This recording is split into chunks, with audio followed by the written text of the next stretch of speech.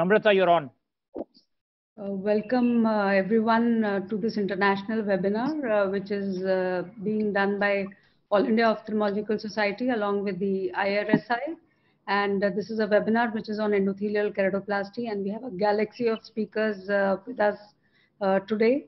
And we have eminent speakers like Professor Catherine Colby from the Department of Ophthalmology and Visual Science, University of Chicago. She's also the president of the Cornea Society International. We welcome her to this webinar.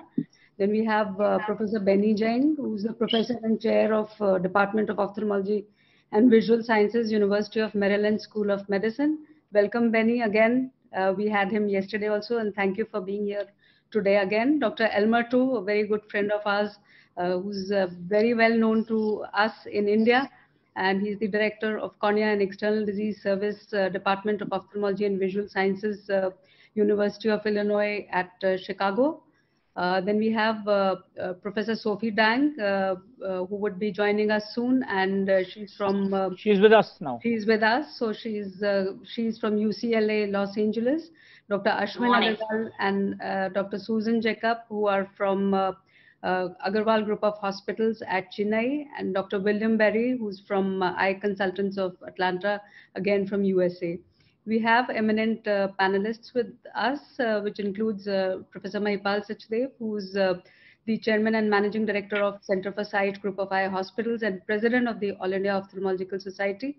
Professor Terry Kim, who's from Duke University School of Medicine at Durham, USA, Professor Vishal Jhanji, and Dr. Rajesh Fogla, who's from Apollo Hospitals at Hyderabad. We also have our chairs, Dr. Amar Agarwal from the Agarwal Group of Eye Hospitals, and thank you, Amar, for coordinating this webinar, and Professor Rajesh Sinha, who's the treasurer of the All India Ophthalmological Society and professor at RP Center, along with myself. So I would first request the president of All India Ophthalmological Society, Dr. Mahipal Sachdev, to say a few words before we commence the webinar. Mahipal, unmute. Yeah. Thank you, Dr. Namrata Sharma, and it is indeed a pleasure to welcome all the foreign faculty, especially from US, to participate. The audio is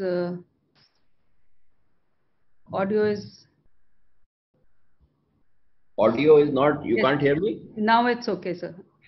Okay, welcome everyone to this webinar where we have a lot of foreign faculty, especially from the US. And on this webinar that is going to talk about lamellar corneal grafts, and I welcome you all to this particular webinar. I think we will learn a lot from this regarding the keratoplasty, the new advancements that are there, and I think Amar on behalf of IRSI and Dr. Namrata on behalf of AIOS have been very, very active in arranging this whole thing. So I think without much ado, we should start with this webinar, and there are lots of us who want to hear the experts in this particular field. Thank you. Thank you so much for that welcome. And I now request our first speaker, Professor Catherine Colby, President of the Cornea Society International, to give her talk on DSO tips and tricks. Thank you. It's a pleasure to be here.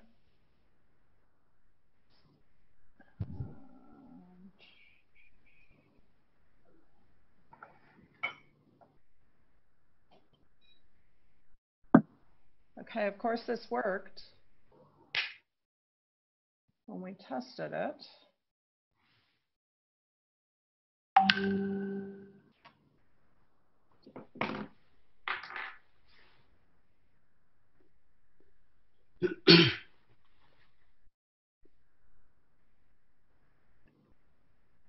No, Catherine, get your presentation on, then press share screen. Yeah. Now can sharing. You see it now wait. Yes, now I'm seeing it right now. Just wait. You can click on the presenter view down. Slide the bottom. Down right at the bottom. There's a. Yes. And then it goes away. Hit escape. Hit escape. The end of the slide, so just go back. No, hit escape first because you're at the end of your Click on the first slide. First, click on the first slide and then go to slideshow. Yeah, click on one and then click on slideshow. Perfect. It has to be magnified, I guess. Please do the screen share. Here we go. Okay, sorry about that. Perfect. Okay, greetings everyone from Chicago. It's a pleasure to participate in this webinar, really the wave of the future in the coronavirus era. I'm going to talk about Decimase stripping only and give you some tips for success. I don't have any financial interests in this presentation. I will discuss some off-label uses of ROCK inhibitors. So we've known for about 8 years that the corneal endothelium in Fuchs dystrophy is capable of self-regeneration. And these were shown both by isolated case reports and laboratory work. Since 2014, there's also been demonstration that simple descemetorrhexis, removal of the central endothelium in Fuchs dystrophy without replacement of the graft with a graft can lead to corneal clearance and a reasonably good cell count of about 1,000. Shown at the bottom of the screen is my initial DSO patient who was done over 6 years ago.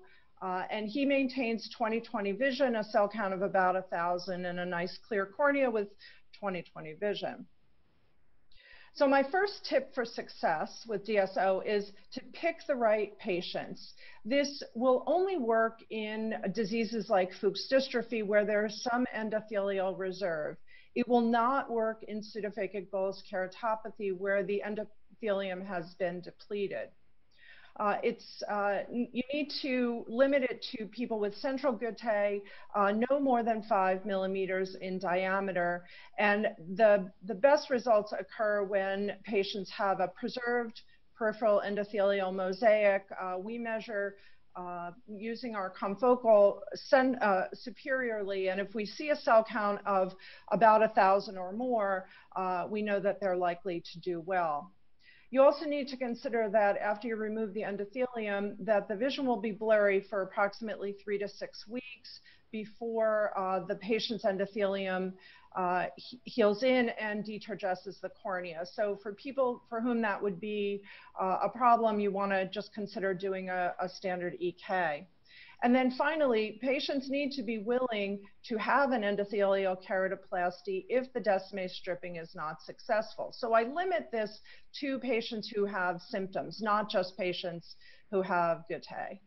You want to avoid monocular patients, patients where the Fuchs is too advanced, such as those with limbus to limbus guttae, patients who expect perfection. Occasionally we achieve perfection with this procedure, but it should not be an expectation. And then again, patients who have no symptoms. The second tip is to optimize your surgical technique. We do know that guttae appear to be toxic to the endothelial cells in laboratory models, and so you want to try to remove as many of the confluent guttae as you can, although you do not need to remove every last guttae. And you can leave some and the endothelium can still migrate around, but remove as much confluent areas as you can. It's important to be gentle with the cornea. If you dig into the stroma with, for example, a Rosinsky hook, this will cause postoperative stromal scarring. And while this is not generally visually significant, it makes the surgeon unhappy to look at it when you see the patient after the surgery. Work from Mass Eye and Ear really showed that a smooth edge chair increases the success rate of the procedure, and it makes sense. So you want to try to have a smooth tear technique rather than leaving a lot of tags of Decimase. And then Greg Maloney has shown that to center the descemetorrhexis on the visual axis will lead to reduced optical aberrations. So here's a short surgical video. This is in real time. And I've marked a 4 millimeter central area, which encompassed this patient's guttae. And I'm using here the Gorovoy forceps. They're a smooth tip, round edged forceps. You can see, like a capsulorhexis, sometimes you can't get it the first way you try to pull, and I go back and pull the other way. And this is You just regrab as necessary. It creates a nice smooth edge, and it's easy to control. But there are lots of ways to do this. For a number of years, I used the reverse Sinskey hook, taking care to not dig into the stroma. People use an IA. You can use other forceps. The end result is a nice smooth tear, and you can see here. So this is a 4 millimeter, no tags left, and this was in real time. This part of the video is about 50 seconds. So my final tip is to use a ROCK inhibitor after surgery. Again, this is not FDA approved. There are several available around the world approved for glaucoma. We have our first one in the US now, Reposidil, which is approved in Japan for glaucoma. We know that these agents have effects on the endothelium and that they promote both endothelial proliferation in vitro and corneal clearance in animal models.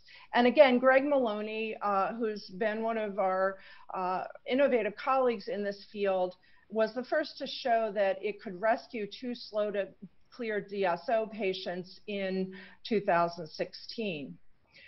Since then, there have been a number of investigator-initiated trials that are currently ongoing. One that's been published so far is by Marian Maxey from Chicago, and she showed in a randomized clinical trial of Reposidil versus no Reposidil after DSO that there was an increased cell count and a decreased time to clearance.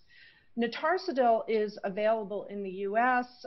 There's not a lot been published on that yet. There are some studies in progress. There is one case report in the literature.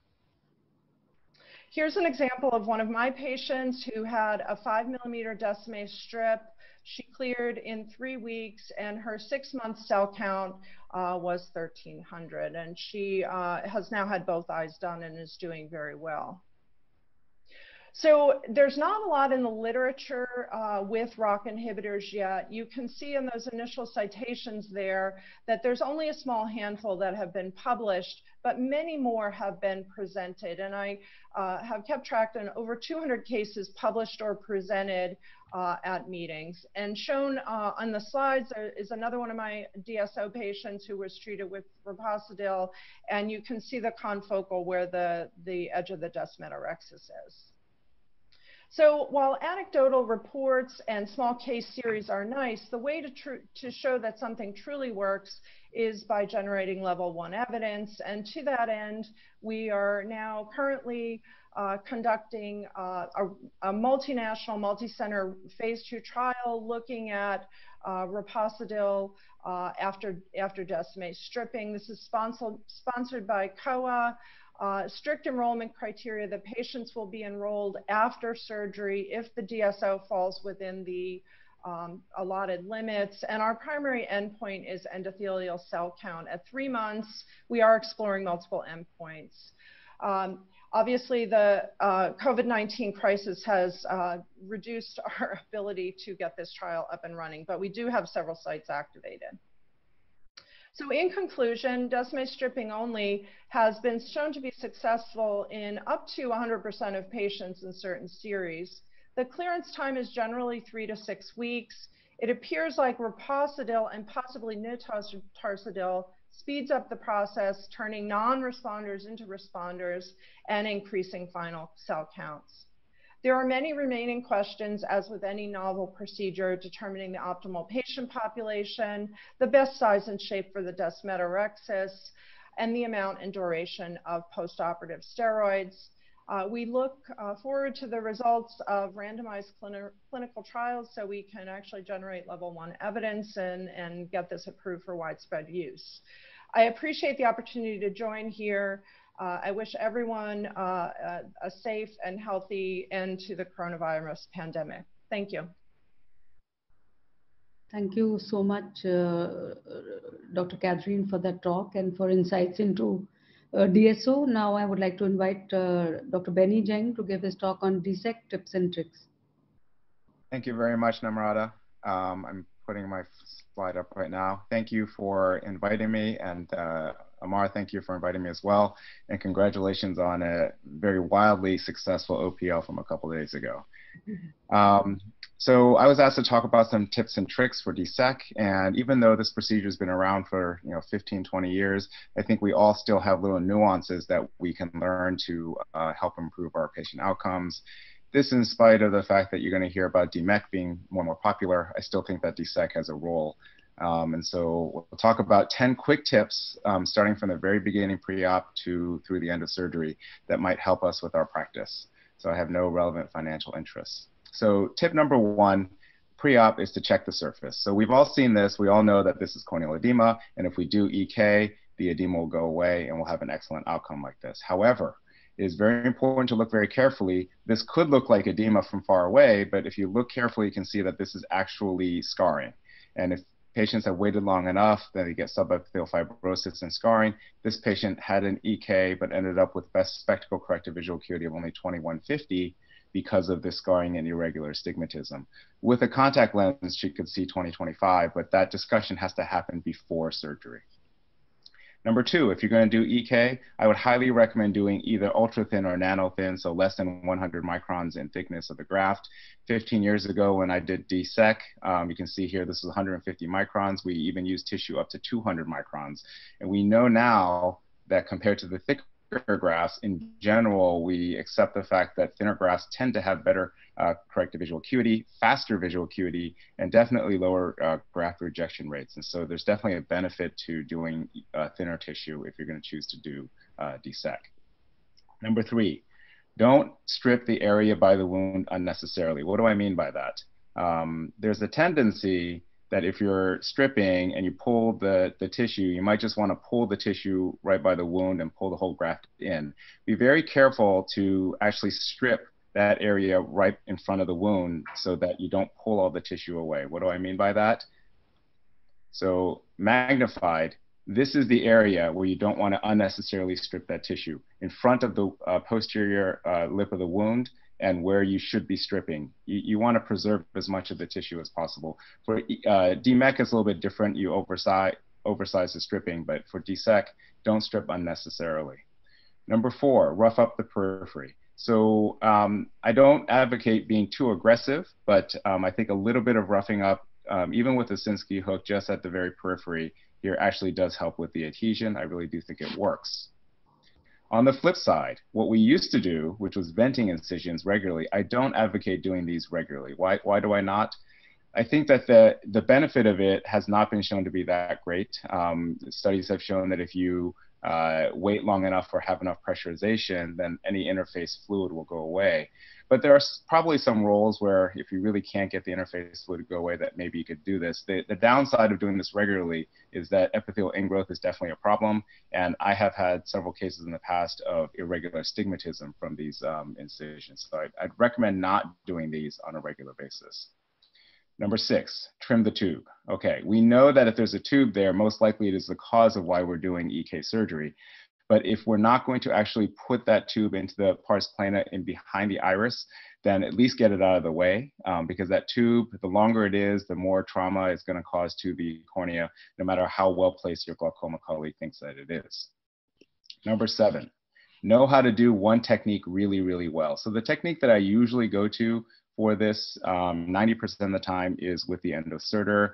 I think that at this point, all different studies will say that the results are probably equivocal.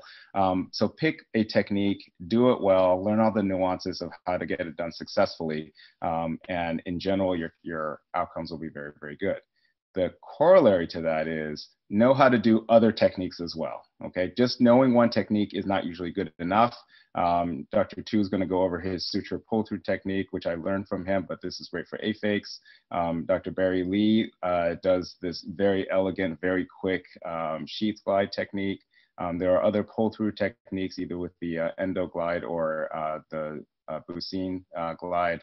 And then, of course, if they don't send what you need and you have to do folding, you really ought to know how to fold and get the graft in. You could even do it, you try to forceps if you have to.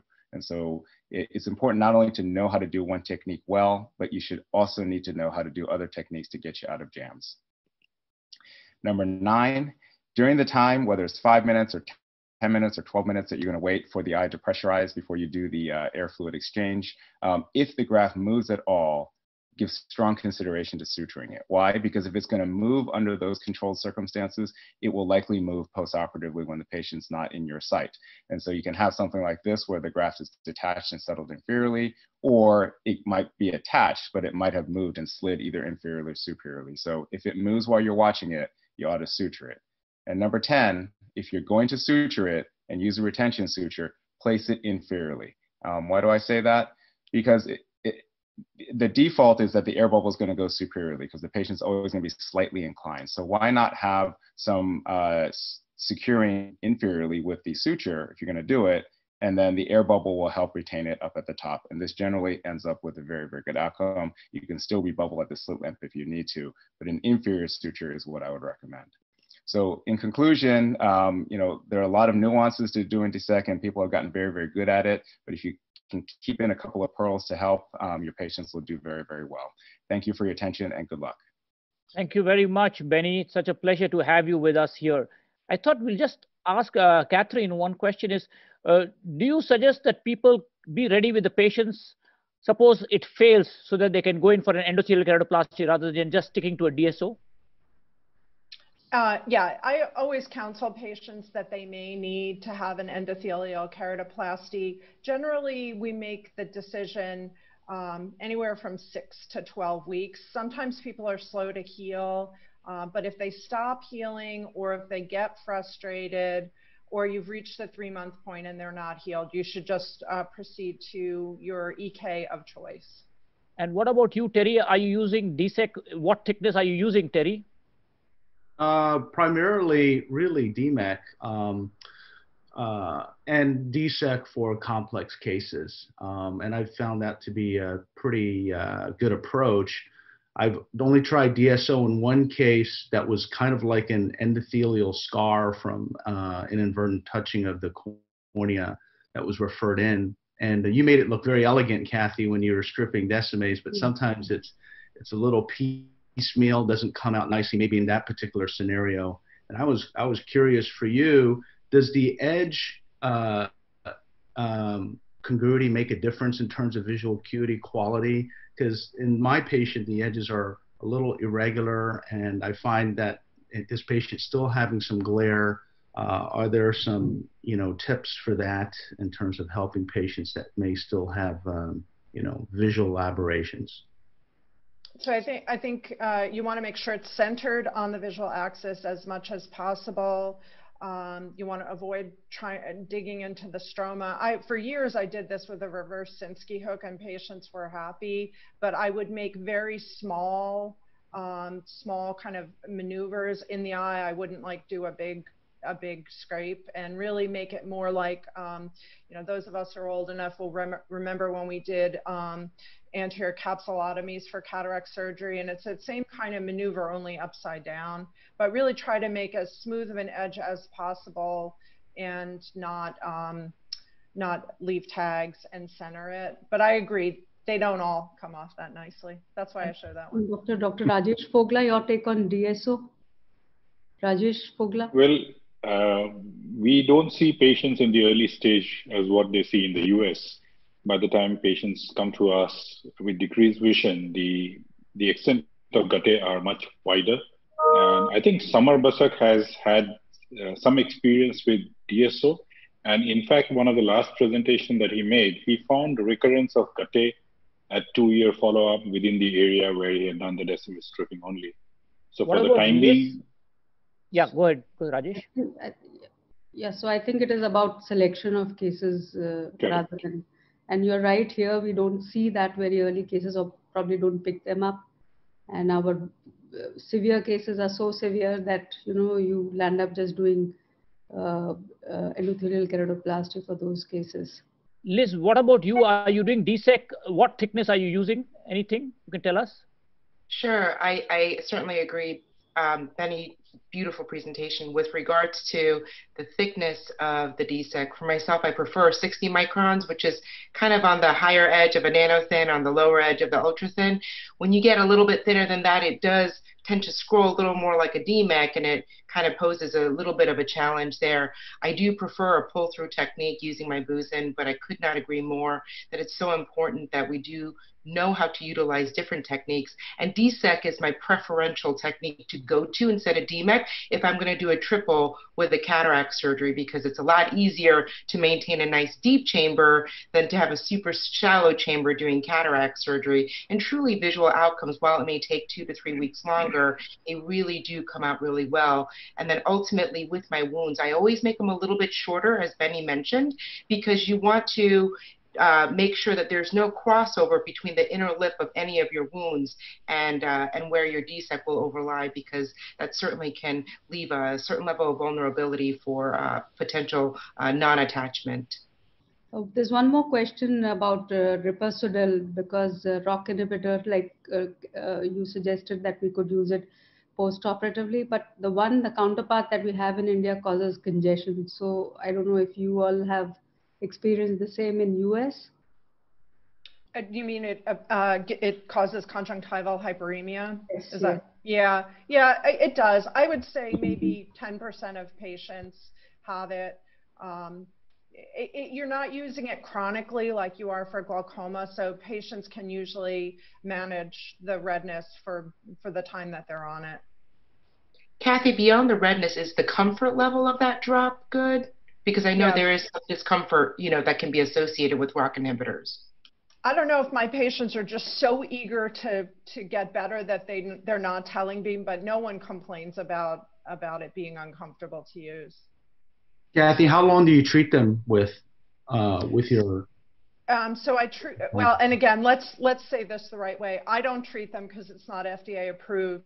They get the drug, and I monitor them while they're using it, and they use it until the cornea is clear 4 times a day, and then it's a pretty rapid taper over a week or 2, depending on how much of the drop they have left. Because we're about to publish an AJO, or a series of patients who have this reticular epithelial cell edema. Some of it may be associated with the Nutarsidol that we're using. And so we're finding that we're using it only for a certain time period, like 2 weeks, and then we stop it. And so we're just still trying to learn the best time to use it, when to use it, how long to use it, at least with Nutarsidol, which is FDA approved here. Yeah, the honeycomb edema is known. Not every patient gets it, and I think it's slightly less common when you're using it 4 times a day. I haven't used Nutarsidol for after DSO, but yeah, it's well known, but it resolves. Susan, you had a question? Yeah, Kathy, I wanted to know, is there an upper or lower specular count that you look at preoperatively? And also, do you look at the peripheral specular count as well, or is it just the central one that you look at? Well, so most of these people, you can't detect any cells by specular. So I use confocal, and I look at generally the superior cornea, because I figure that's going to be the best cell count because it's been protected by the eyelid and doesn't have as much UV exposure. But yeah, I mean, I think it is important to do some sort of analysis of the peripheral endothelium. You want to make sure that the cells look relatively healthy and that there's enough of them to repopulate. But you actually can do that with a clinical exam on high mag with your slit lamp. Thank you very much, Catherine. Namrata? Yes, Next. so I think we move on to the next talk with this, and the next talk is going to be given by Dr. Barry Lee, DSEC in difficult situations.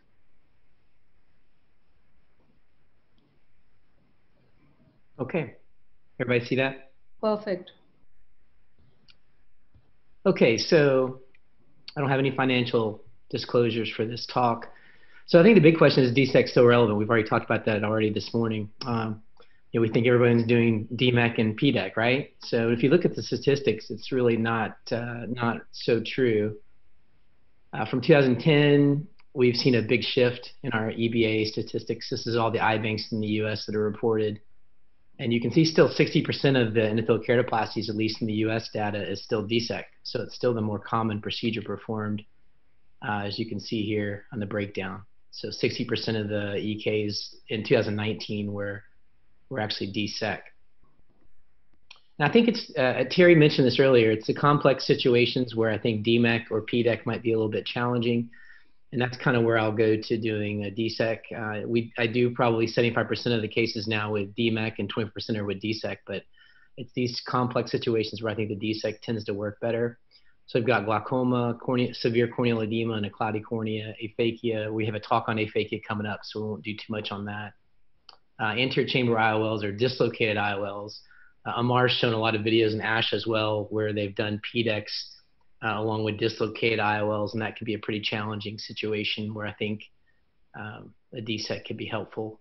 And then I'm going to show a video of a shallow anterior chamber and a very short eye, almost a nanophthalmic eye with a lot of posterior pressure, and just show a video of doing a DSEC on that case. So obviously the tube shunts, you saw a video earlier where that's been trimmed, can be particularly challenging. Here's one of my patients. It's thought that DSECs with tube shunts don't last long. This is a patient I just saw last month. I did this in 2006, and this picture was from last month. The DSEC is still clear. You can see a tube shunt at 1 o'clock and another tube shunt at about 5 o'clock. So they can last for a long time in some rare situations. Here's a patient with an anterior chamber IOL and a Zen stent, and you can see here how the DSEC is very nicely clear over the shunt and the ACIOL. And obviously the problem with a trabeculectomy or a bleb is that the air, as you can see, your air has gone into the bleb as I'm trying to inject it intraoperatively, so that can be a challenge as that air really sucks out of the anterior chamber. Cloudy corneas are a particular challenge for DMEC procedures. This is a disciform edematous patient. It's now got a lot of scarring. So as Benny mentioned, if you're going to do a DSEC on this patient, you really need to think about can you reduce the scarring with steroids, and will you need a gas perm contact lens afterwards? But this, you can see how a DMEC on this case would be really challenging. This is an intraoperative patient where I've actually removed the epithelium because it was so cloudy, and you can still see the view is pretty poor. This is a dark iris. It's tough to see the staining on DMEC tissue sometimes in a dark iris, especially when the cornea is very edematous. I think the thickness here was almost 900 microns. So this would be a particularly challenging one for a DMEC procedure. Here's a decentered and failed DSEC graft, and you can see just this was over 1,000 microns on pachymetry. That would be really challenging to strip this and be able to see to do a DMEC. And then another patient here with severe pseudophakic corneal edema and glaucoma, again where the pachymetry was over 1,000 microns. So those are cases where the staining, the vital dye staining with a DMEC procedure would be pretty challenging. Hopefully the Americans are watching Ash and Amar and Susan so we can learn more about PDEC. As you saw, the PDEC numbers on my statistics were pretty low. Here's an aphakic patient presented after an airbag injury. So it caused corneal edema and dislocated cataract in the back of the eye. Here's another patient referred to me for aphakia that had severe corneal edema. The retinal surgeon here had done a pars plana vitrectomy and lensectomy and then sent to me. And this was before the custom flex iris implant. So I used a blue Optec implant and then did a DSEC on top of that at the same time. So gave a nice cosmetic result and resolved the corneal edema from the injury. And then we have anterior chamber IOLs. This is certainly controversial. I think if you see, as this anterior chamber lens is really well placed, it's nicely, the haptics are nicely in the anterior chamber.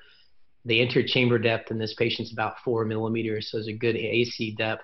So this is a cornea where if it decompensated, I wouldn't be too concerned about exchanging the IOL. I might just go ahead and do a DSEC.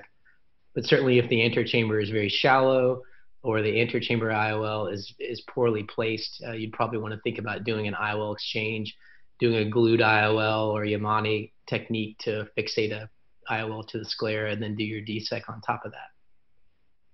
Again, those are cases that might be tough for a DMEC. So just kind of review this case. This is a patient with a 69-year-old female, very hyperopic, +9. She'd already had a corneal transplant in the left eye and had a high amount of astigmatism. Didn't really like to wear a contact lens. You can see she saw fairly well when she wore the contact, but the right eye had deteriorated significantly to 20/80 on Snellen acuity. She had fairly advanced fuchs dystrophy, and then both eyes had cataracts. But the axial length was 19 millimeters, and the anterior chamber depth was 1.9 millimeters. So really kind of a challenging case to do, and I was planning on doing a DSEC phaco. Just to start the video here, I like to make the incision initially to 2.8 millimeter corneal incision. You can see the viscoelastic immediately burped out of the eye as soon as I injected. That was Helon. And you're going to see here as I go in with a Yatrada, the iris is already starting to crimp up in between my Yatrada forceps. And so I'm having to be really careful here, because if I go too fast, I'm going to strip the iris. See how the iris is coming through the forceps again, and now it's starting to prolapse. So just really having a hard time managing the anterior chamber. So I'm going to come out here. I'm going to put in a Helon GV, which is a little bit thicker, cohesive viscoelastic, to push the iris back in. Finish my capsulorhexis. And again, just trying to keep the chamber formed. You can see the iris is starting to prolapse again. So this is a little trick on these cases I like to do, and this is helpful for phaco's too, is make a little stab incision behind the incision, and I'm just going to take an iris hook. You have to be really careful here, right? I first initially almost got the anterior capsule edge, and don't want to do that because it'll rip. I'm going to catch it again here with the hook. Let's see if I can speed that up for time's sake. And here what I did is I actually put a little bit more viscoelastic in between the iris and the anterior capsule, and that's going to give me a little bit more space to work with. And now the hook goes right in, tie that in, and so now you don't have to worry about the iris prolapse for this entire case. So I'm going to go ahead and just skip the phaco part of this. I ended up putting in a hydrophobic acrylic IOL. If I can speed that up for time's sake. Stripping the endothelium. Now, when I do a DSEC phaco, I don't mark the cornea because the iris is a great marker for you. So it's sort of a wasted step for me. So I'm just going to follow the pupil edge here, and it makes for an excellent mark without having to use any pens or marking agents. And again, here using a Sinskey hook to strip it out and then pulling out the tissue. You can still see the iris is behaving great with that iris hook, even though the AC depth is just really shallow here. We're going to take that out. Now I'm going to remove the hook. This is the step where you want to get rid of it, and then you'll do your viscoelastic. And at this point, I'm going to enlarge the incision. I think I edited this out, but I'm going to enlarge the incision for 2.8 to about 4.5 millimeters. And then I'm going to put a sheets glide. I think Benny showed this technique earlier. I like to do this on all my DSEC cases. I don't really find that I need any other techniques. So we're going to fill up the anterior chamber. I'm going to really coat the sheets glide vigorously with viscoelastic. And you'll see I use a lot of viscoelastic here so that glide is completely covered. And then I'm going to take the DSEC tissue. The eye bank has already pre-cut it. This is probably about, this is like Liz says, like about 60 to 80 microns. We're going to grab the lip of the wound and then take a 30 gauge needle. And you'll see on this really shallow anterior chamber eye, this really works pretty easily. It does try to come out here a little bit as I'm coming back, so I'm going to push the tissue here a little slower. And then I'm going to fill the anterior chamber up with a little bit of BSS, try to give it a little bit of shape. And then I usually will put in 2 interrupted sutures. These are 10-0 nylon sutures, and then do your DSEC air bubble. So you can see how that little trick with the iris hook really helped make this case manageable.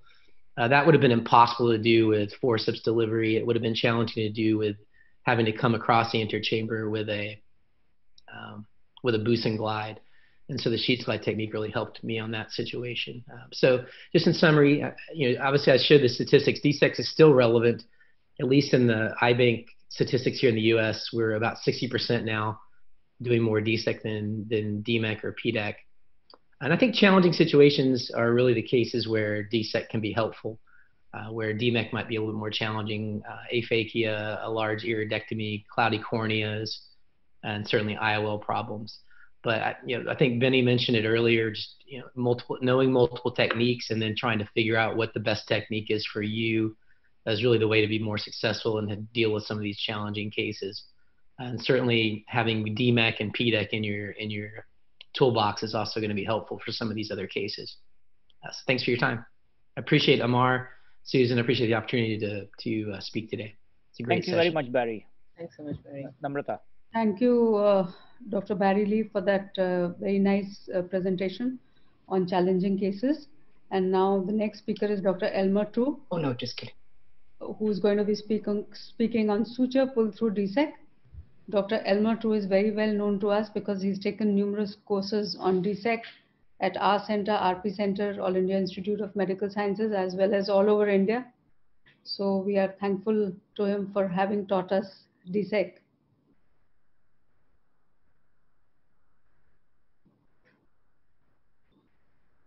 Yes, Elmer. Elmer, you need to unmute. Yeah, unmute. Okay, Elmer, sorry, unmute. I'm off now.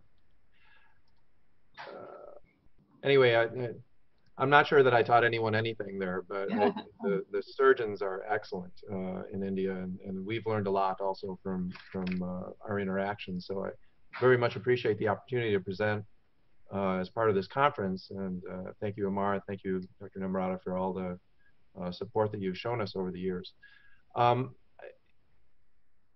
Sort of in the vein of what Barry and Benny have talked about, is that DSEC still has some relevance, I think, in our world. In some of these more difficult eyes, I think that it's still a very good technique, and it also has something to do with the patient compliance. I'm going to present something that I started doing many years ago, which is a suture pull-through technique for DSEC. The first parts of the procedure are standard with the descemetorrhexis. This is a very quick video just showing you with the synopsis. This is one of the original procedures that we had done with a straight needle. And you can see the imbrication of the tissue. And then the wound is created here. There is an anterior chamber maintainer that is basically on surgeon control. So you can control the anterior chamber as you like during the procedure. You may not use it at all, or you may need it in certain aspects or certain points during the procedure. So after removing decimes, the tissue has been pre-prepared by you in imbricating it. It's a double arm suture. This is a horizontal approach where you're basically taking one needle across and then you follow it with the second. Excuse me. And then you basically just grab the suture, and through the incision, you bring the suture into the anterior chamber. You can see the graft centers very nicely. Once you close this and the anterior chamber starts to deepen, often the tissue itself will open spontaneously, but otherwise manipulation is fairly easy. You can use a needle if you want to move the tissue over. This is a situation where we had removed the suture and centered the tissue with the needle here with a final air fill. Just to focus in a little bit on some of the parts of the procedure that are a little bit different than a standard DSEC. And here is the preparation of the donor tissue. You cut the posterior lenticule as you normally do to your desired size. You want to place just a very small amount of viscoelastic in the interface or on the endothelial side. The needles that we use now are the CTC6 needle, which is an Ethicon needle. It's bent, and you're going straight through from both sides of stroma, and then the needle is actually buried into the cap so that the needle head comes out and is easy to grasp on the other side. Here you can see the entire preparation of the donor tissue does not involve touching or squeezing the tissue in any way, and this is just placed aside, and then you can go ahead and start preparing the recipient. And the graphical appearance of the tissue at the end is shown on the bottom right. Insertion of an anterior chamber maintainer is important. This was a combined procedure, so we actually did it after the cataract surgery, which makes it a little more challenging because it's the chamber is fairly soft. But the one thing you want to do is to make sure the anterior chamber maintainer is directed away from where your graft is and isn't involved in where the graft will eventually sit. Again, this is usually on foot pedal control and is only used when the chamber seems to be unstable when you're passing those sutures that I just showed you. Just a brief word about the corneal incision size. Usually you can use a keratoma of basically any size, but the wound we normally would be about 0.5 millimeter larger than half of the diameter of the folded tissue. So if it's an 8 millimeter graft folded 50-50, I usually make the wound size about 4 to 4.5. It can go through a smaller one, but The tissue does get squeezed, I think, as it goes through, and it may get distorted, and you may have some endothelial damage. So it's always better to go a little bit larger than smaller than you need to. And one distinction from what was talked about earlier, I actually make my corneal wound longer and have the internal portion of the wound within the area where the DSEC will sit. And the reason for that is that when the DSEC is opened, it will actually tamponade the internal opening of the wound. And see, these patients actually have very stable wounds. They're easy to suture. Once the graft is open, the air stays and will not come through the main wound, even if there's some slight gap there. So I have a tendency to make the corneal entry wound longer rather than shorter to actually be involved in the area where the DSEC will be. The key here to passing the suture is really two. One is to make sure that you have the correct suture on the correct side, because there's a right suture and a left suture. So when you open up the tissue, you want to make sure that they're not crossed. The second part is what you're going to visualize here in the video, is that once you're in the wound, you want to sweep that needle right and left to make sure you haven't caught any fibers of stroma as you've gone across. The most disappointing thing is that when you go in, not realizing it, and then realize that your graft won't go in because you have some suture or some stroma actually in the suture itself. So that's a very important step, is to go into the wound and make sure you sweep across to make sure there aren't any fibers of stroma that your needle have caught as it's gone across the anterior chamber. These needles, as you bring them across, it's better to be further than closer. You'd rather not have the needles come out early, but you can very precisely place where this graft is going to be. And this is especially helpful in patients who have had graft failure, for example, from a PKP. You can very precisely put the transplant exactly where you want it. You can see the sweeping motion. You bring across the needle. This is from a superior approach, and you come right through the cornea on the other side. Once that's through, you will see that you can just bring the suture across, and once that's taken through, you'll have a double arm suture attached to your graft, and then you can just pull on the sutures. People will often take some time trying to even up the length of the sutures. It's really not necessary. It's very self-regulating, so that if you pull both of the sutures on the other end, any excess suture on the right or left-hand side will equalize without any difficulty. So you can see here, you just grasp the suture there, and you can bring the suture or the tissue onto the field. You can see graphically it's being shown down below what happens, but you basically have the tissue right into the wound edge, and then once it's tucked in, you can just bring it into the anterior chamber, and you can see very nicely that the graft is centered fairly well within the marks that you had done your capsulorhexis. One of the things is that when you bring this tissue across, occasionally there may be a little bit of tissue still in the wound. All you need to do is tap on that wound, and that should bring the posterior part of that in. Most of these sutures will require just a single suture. Being around 4 millimeters, you really don't need much more than that. I have actually done these sutureless occasionally, again, because the internal part of the wound is tamponaded by the open DSEC tissue, but I really haven't found that to be that helpful in terms of astigmatism or anything else. So once you do this, you'll find that you've probably noticed from the video that the graft is already spontaneously opened. So once the chamber is deep, you have the tissue being brought up to the posterior surface of the stroma by the original proline suture, and so the graft has room to open underneath. So it actually works very well and requires very minimal manipulation. After you're finished with suturing the wound, you'll tie off the proline. That can be left in place, and with a superior approach, as Benny was recommending earlier, if you feel that there's a concern about graft dislocation, you'll have a pre-placed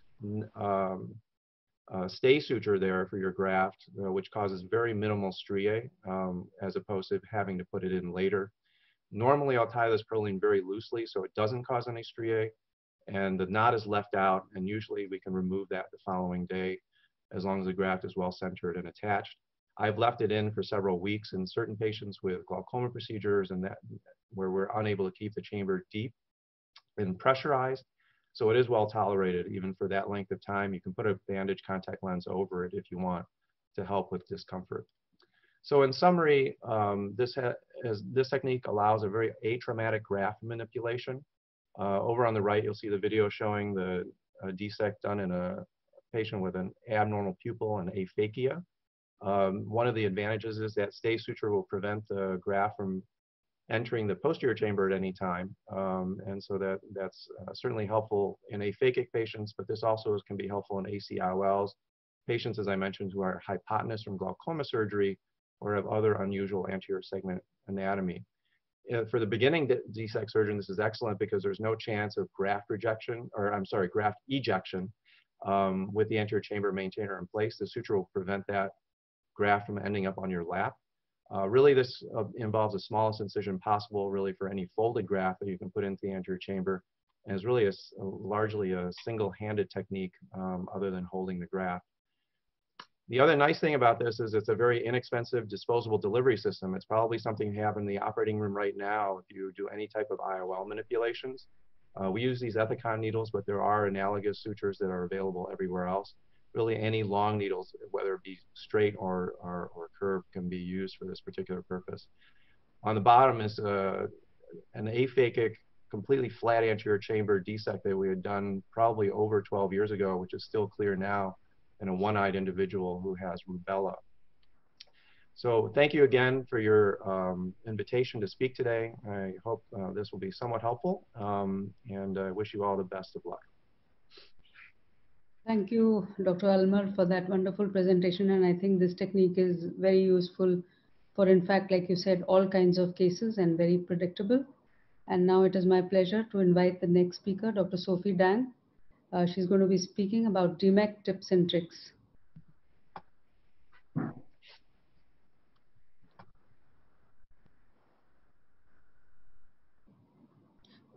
So we have to myself. Yes. Here. Can you see my screen? Yes, Sophie, you're on. Great. First of all, thank you very much for inviting me to share my experience on DMEK, especially tricks and tips in difficult cases. And the go-to technique I use is called touch but no touch technique when I do the DMEK. And I will use the ICL injector. I fold the graft in double scroll facing a position and inject it into the anterior chamber. And be careful when you withdraw the injector, make sure the graft doesn't eject it out, as what Almer mentioned.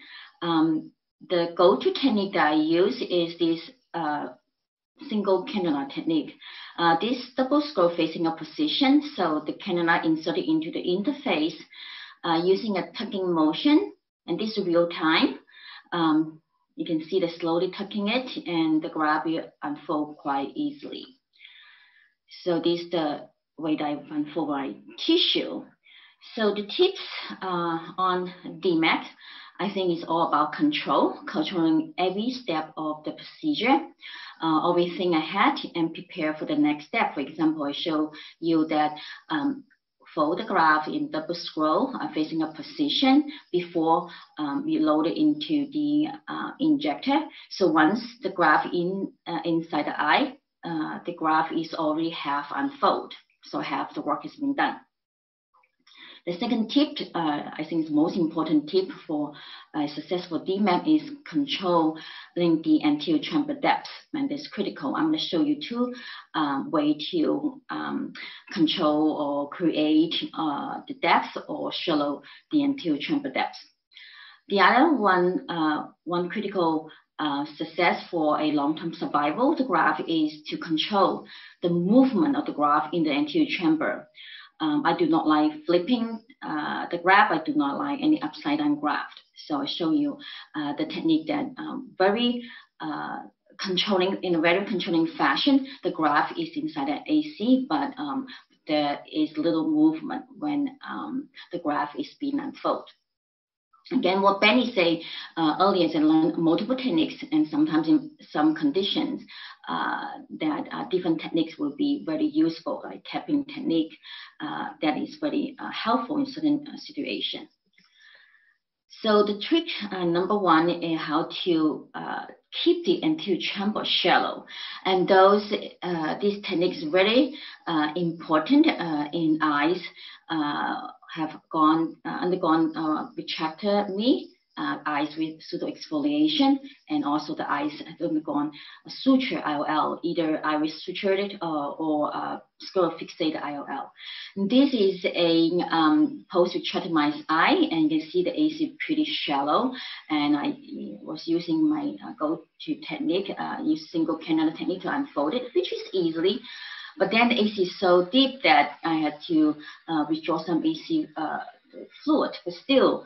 Once my canal came out from the eye, the graft become folded in again. So it's a battle between the graft and you sometimes during when you do this complex surgery. So normally if I have a assistant, I will have the person use a curved tie, push down on the cornea. That will create a shallow anterior chamber, and I unfold the tissue, and then I will go under the graft to unfold it. Sometimes that there's some folds still remaining on the periphery, a gentle tapping technique like that, and you can unfold the entire graft. So then continue to fill the AC with air. So this is the technique that I normally use to control the anterior chamber depth. If there's no assistance, then I have done is to one hand holding the curved tie, another hand to unfold the tissue and then inject the air. This is doable, but a little bit challenging. So the other case I want to share with you is that often we see this pretty complex eyes with complex anterior chamber. For example, this patient has gone through a shunt procedure and a trap procedure in the past, and among others, needling of the bleb and he's also pseudophakic as well. So when she presented to me, she had only very small window of anterior chamber. The rest of the iris stuck to the cornea, but she did have a very stable IOL. So during the surgery, at this stage, I already removed epithelium, so I was able to see the contour of the iris. So the visualization is a little bit challenging in this case. And to create an anterior chamber in such complex eyes, I first use a 30-gauge cannula to dissect, follow the plane and then remove this very tight adhesion.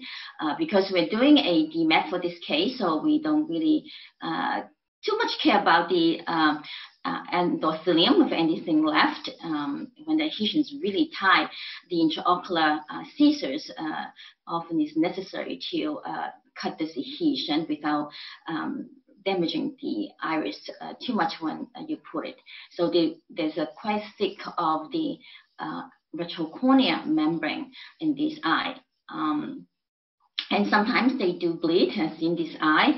And this eye is one of the eyes that bled the most. And eventually, the entire eye filled with blood, hyphema, but it be patient. So we use a intraocular epinephrine to stop the bleeding, and then followed by anterior vitrectomy to remove the clot. Eventually, the anterior chamber is formed and the bleeding stopped. Then I use the same technique, the graft injected in through the using the ICL injector. The visualization is a little poor, but because the blue cannula technique, you know the orientation of the graft, and that graft can be unfolded successfully. And this patient, amazingly, she was able to see 20/20 3 months out, and now I think 5 years out now, she is still 20/30, 20/40. So in such a complex eyes, it's feasible to do DMAC, but the key thing is to control the anterior chamber and control the movement of this graft inside the eye. As Benny and Elmo mentioned, that in the eyes eyes with shunts, the shunt's right there, and often you need to trim it and also avoid excessive movement of the graft inside the eye so that they will not have a excessive endothelial cell loss.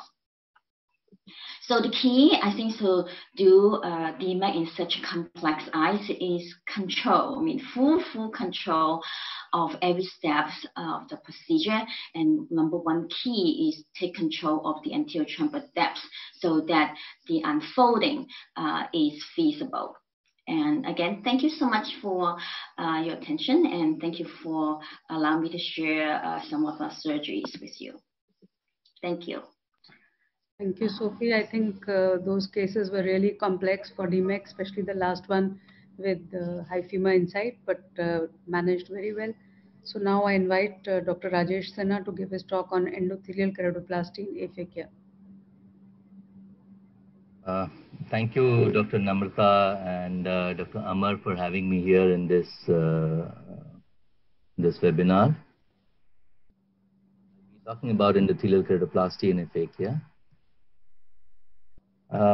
Endothelial keratoplasty has evolved over time. Now it started with DLEC, and then DSEC, and then DMEC. We had ultra-thin DSEC in between. Then we have PDEC now. So over the period, we have understood that it's thinner the better. That's less the stroma in the donor lenticule. You have faster visual rehabilitation.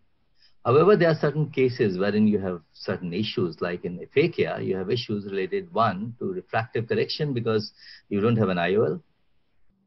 Risk of suboptimal tamponade because of lack of support of IOL.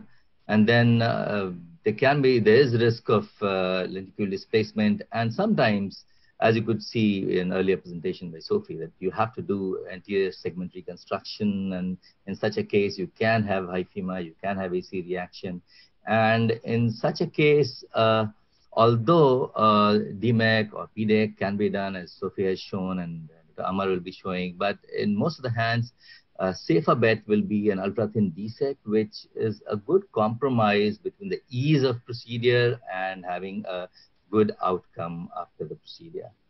And various modifications have been described in aphakic eyes. One, Dr. Almer was showing the use of suture to retain the DSEC lenticule, and various other techniques have been used. One thing that everybody feels is that if you can place an IOL in its position, it will act as a scaffold to provide a good air tamponade. And we can put an AC IOL, as shown by Dr. Barry, if the anterior segment is good, the iris is nice, and with a round small pupil and a deep anterior chamber. However, in majority of these cases, you have these cases are quite complicated, and then in such a case, if there is no capsule at all, then in that case you have to do a scleral fixation of IOL. Now, the suture transscleral fixated IOLs have been used for the last so many years, and the intrascleral haptic fixated IOL have come up now in the last decade. And the IOL, which remains stable by any technique, will provide a good tamponade. And that's why we performed a UBM study to look for the stability of the IOL. And this is a sutured IOL, transscleral sutured IOL, in which with the movement of eyeball, we could see that the lens is moving quite a lot and causing, it's touching the iris, causing pigment release, etc. However, in a glued IOL, or intrascleral haptic fixated IOL, you can see the IOL is quite steady, there's hardly any movement. So a more stable IOL is the one which is intrascleral haptic fixated one, and that is why we prefer ultra-thin DSEC with intrascleral haptic fixated IOL. We published this article a few years back, and this is the basic method that we use, this is a microkeratome with which you remove the interior lamella, and then the posterior disc is created with the help of trephine. And then you mark the sclera at 1.5 and 3 millimeter positions, and then you create a lamellar dissection, create a flap and a groove adjacent to it, and then you remove the epithelium to improve visualization, do decimal scoring, and then you place the posterior chamber multi-piece IOL. This is a lens fixing forceps which is used to exteriorize one haptic, and then the second haptic also being exteriorized, and it is tucked into the groove made adjacent to the flap, and then fibrin glue is used to stick the flap into its position. And once this is done, you place the donor lenticule, you introduce it into anterior chamber with the help of a Wheezing glide, and then put the air for tamponade. In certain cases, you have a bad iris, and in paucity of time, I will skip the video. But if you do iris reconstruction, and a technique of single pass pore through introduced by Dr. Amar is a very good technique to have a very good outcome, a good tamponade, and a good outcome after the procedure. Now, all these procedures can be done as a single stage, or you can make it a two-stage procedure. The reason why we felt that we should do a study to see the results comparing these two stages is that if you do it all together, it may jeopardize the success of the graft, and that was one reason why we, in one group, we did all the steps together. In the other group, we did the scleral fixation of IOL, did iris reconstruction, synechialysis, and as a second stage, we did DSEC. We found out that both are good. However, there's procedural ease in two stage, particularly in eyes with synechiae and vitreous in anterior chamber. Rebubbling was required more in single stage. Graft survival was better in sequential. And we do use venting. This is one indication, only one indication wherein I put venting incision, because most of these eyes are hypotenuse and the tamponade is not very effective. And in some of these cases, what I have found out that in spite of all these, because of the iris configuration, because of the hypotony, if you inject air in the anterior chamber, there's risk of air getting migrated into posteriorly behind the iris and behind the lens. So in such scenario, I've just devised a very simple technique. What I use a 30 gauge needle, and I inject 0.5 to 1 ml of fluid through the pars plana into anterior vitreous cavity. And as the pressure of the globe increases, it pushes the air, which migrates back into the anterior chamber and provides a good tamponade. And so far, I have done it in 8 eyes and have found that in none of the eyes, a rebubbling was required. So in conclusion, ultra-thin DSEC is a challenging procedure in aphakia, but it is a good compromise in aphakia in terms of ease of procedure and good outcome. A little bit of modification, a little bit of innovation can get a good outcome after the surgery. Thank you very much. Thank you very much, Rajesh. It's really an excellent talk. Before we move on to the next speaker, I'll ask Gaurav Luthra. Any comments you'd like to give, Gaurav?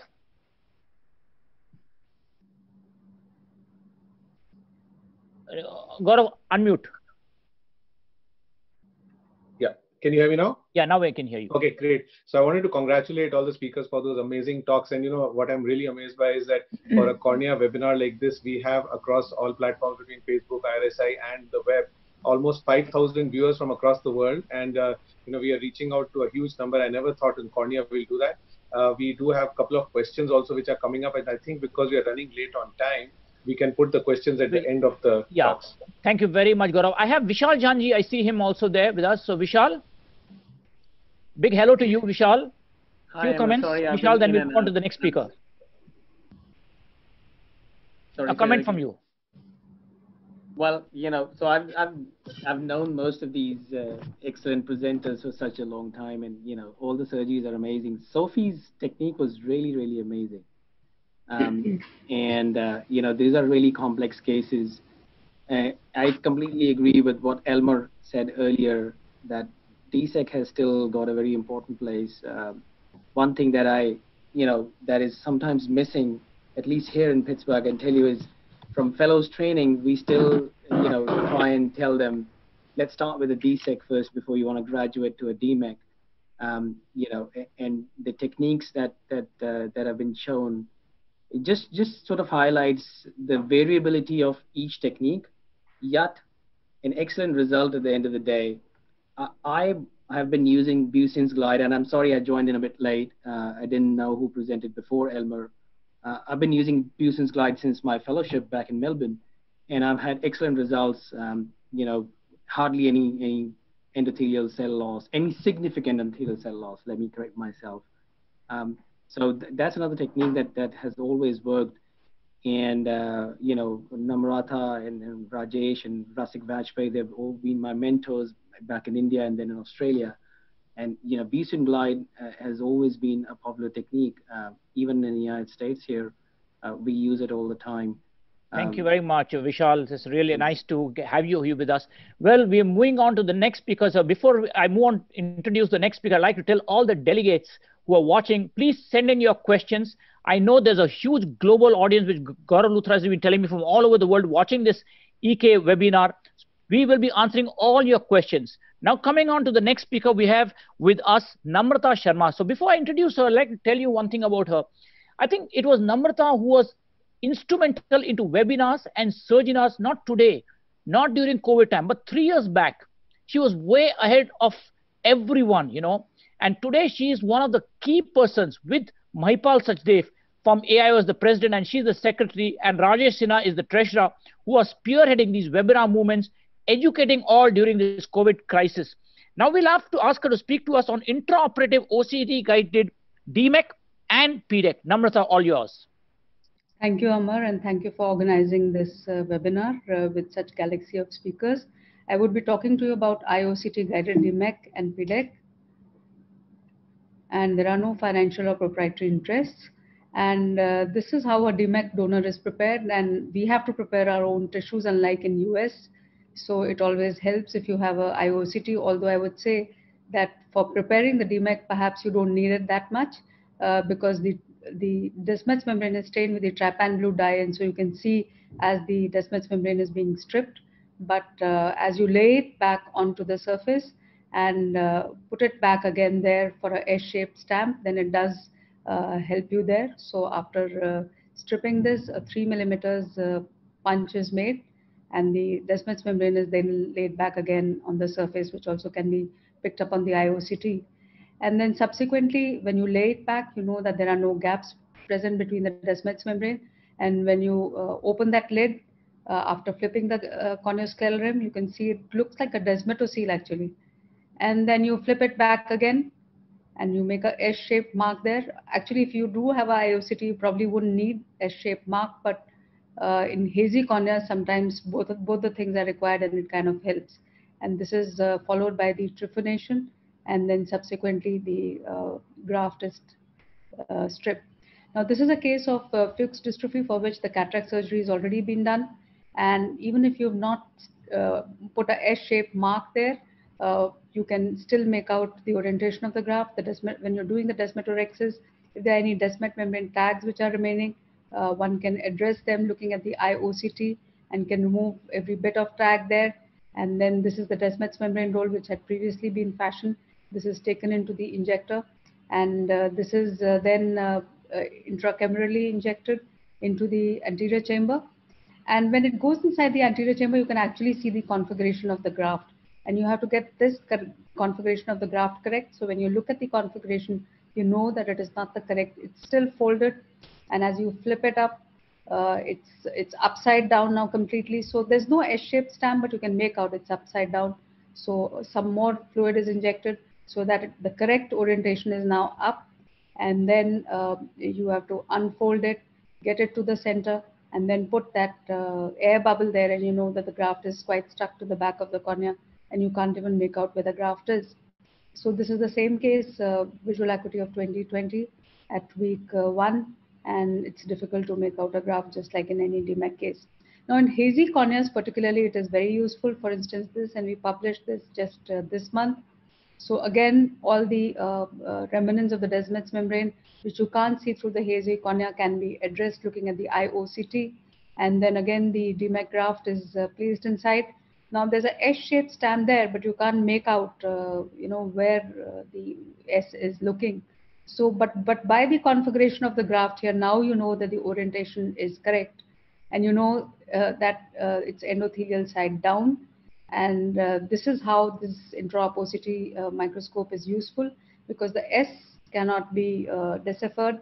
Very faintly you can make it out here now, but the folding, the pattern of the graft can be deciphered. So this is the post-op picture. Over a period of time it does clear up. Then This is a case where a failed DSEC was there because in a case where penetrating keratoplasty was done.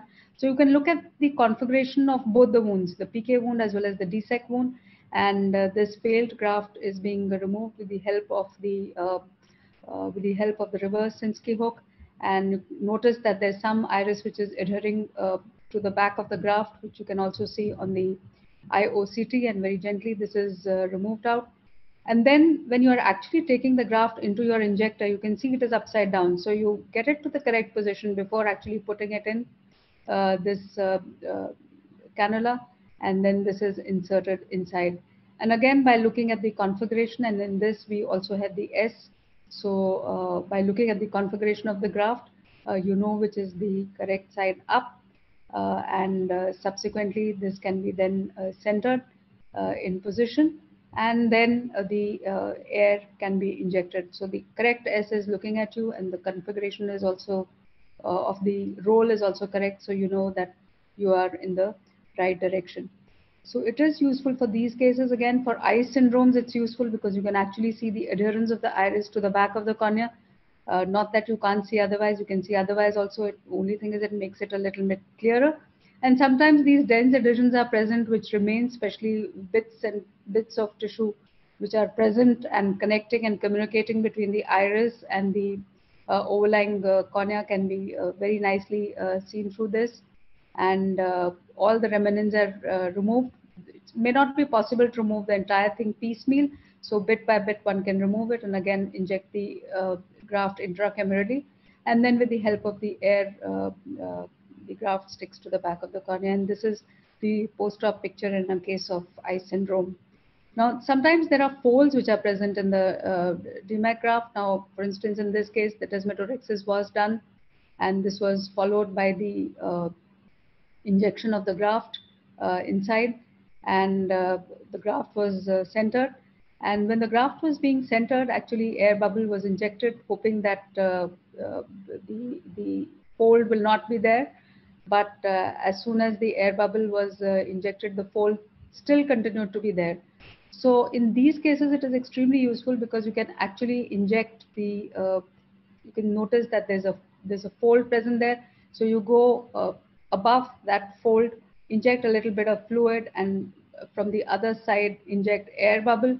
So that fold gets unfolded by looking at the intraop OCT microscope and doing this maneuver. And by the IOCT, you know that you are in the correct plane. The fluid is injected in the correct plane, and the air is also injected in the correct plane. And then when the air bubble is injected subsequently, now this fold is kind of disappeared. So it helps to fine tune your surgery. And this is PDEC. Again, it is useful here. So this is the air bubble which is being formed, the big bubble technique, which is described by Amar. Very useful, especially because it expands the number of tissues that you can use for an endothelial keratoplasty. Tissues which you cannot use for DMAC, you can use for PDEC. And again, the trypan blue staining of this is done, followed by the excision of the graft, which is done with the help of the Vanna scissors. And after removing the graft, this can then be placed inside the petri dish. And then subsequently, this is a case of, again, a pseudophakic bullous keratopathy from which the epithelium is removed, followed by desmetorexis. And then the graft, the PDEC graft, which had initially been fashioned, is then taken, is injected inside. And then if there are little bit remnants which are there, which one can also see, and every single piece of the Descemet's membrane can be actually removed, and the graft is then injected. And this is a PDEC graft. It behaves a little differently because it's a splintered graft, so it's much more controlled as opposed to a DMAC graft, which kind of dances. And air bubble is injected, and this is followed by and this subsequently leads to the sticking of the graft to the back of the cornea. And this is the post-op picture of the same. As the epithelialization improves, the corneal clarity gets better. And these are just some of the cases which are done under IOCT guided, using IOCT guided techniques. And I'm sure it just helps to fine tune the thing, although it makes no difference with good clinical surgeons like we have on the panel. So DMEC and PDEC both combined allow the use of all the tissues irrespective of the age, irrespective of the pathology, and refinements in techniques and modifications will continue to occur. So thank you for your kind attention. Thank you very much, Namrata. I think you've introduced us to this intraoperative OCT, and you were perhaps one of the first to move into this technology, which is really excellent, and introduced us now also to PDEC. So let's take it to the next level, and perhaps Ashwin will talk to us on PDEC, the tips and tricks. Ashwin? Yeah, Dr. Namrata, can you just stop the share? I'm just trying to do that. It's on top. Yeah, I'm doing it. Yes. Thank you. All right, my topic today is PDEC, and I think I'll explain a little bit about PDEC. I'll just share my screen. I hope everybody can see my screen. Yes. Okay. First of all, thank you All India, and thank you IRSI for having me on this panel. I think it's been absolute learning for me as well on this beautiful discussion on endothelial keratoplasty. So all I need to know about PDEC, I have no financial interest in any of my topics today. I want to go with a little bit of history and just start off with where it started off in 2014. Harminder Dua came out with a new layer and discovered that there was something new in the cornea, a sixth layer. How does this layer change things for us? How do you think it redefined corneal surgery a little bit in its own way? Well, PDEC membrane basically is a 25 micron membrane. This popping pressure already mentioned earlier before about 766. It does pop, but it does not cross beyond 9 to 10 millimeters, and that's something very important to understand. Let's go a little deeper. Let's understand DMEC. You see the DMEC bubble starts from the periphery and then goes to the center. That's what a DMEC bubble does. Just the opposite of a PDEC bubble, that is the type 1 bubble.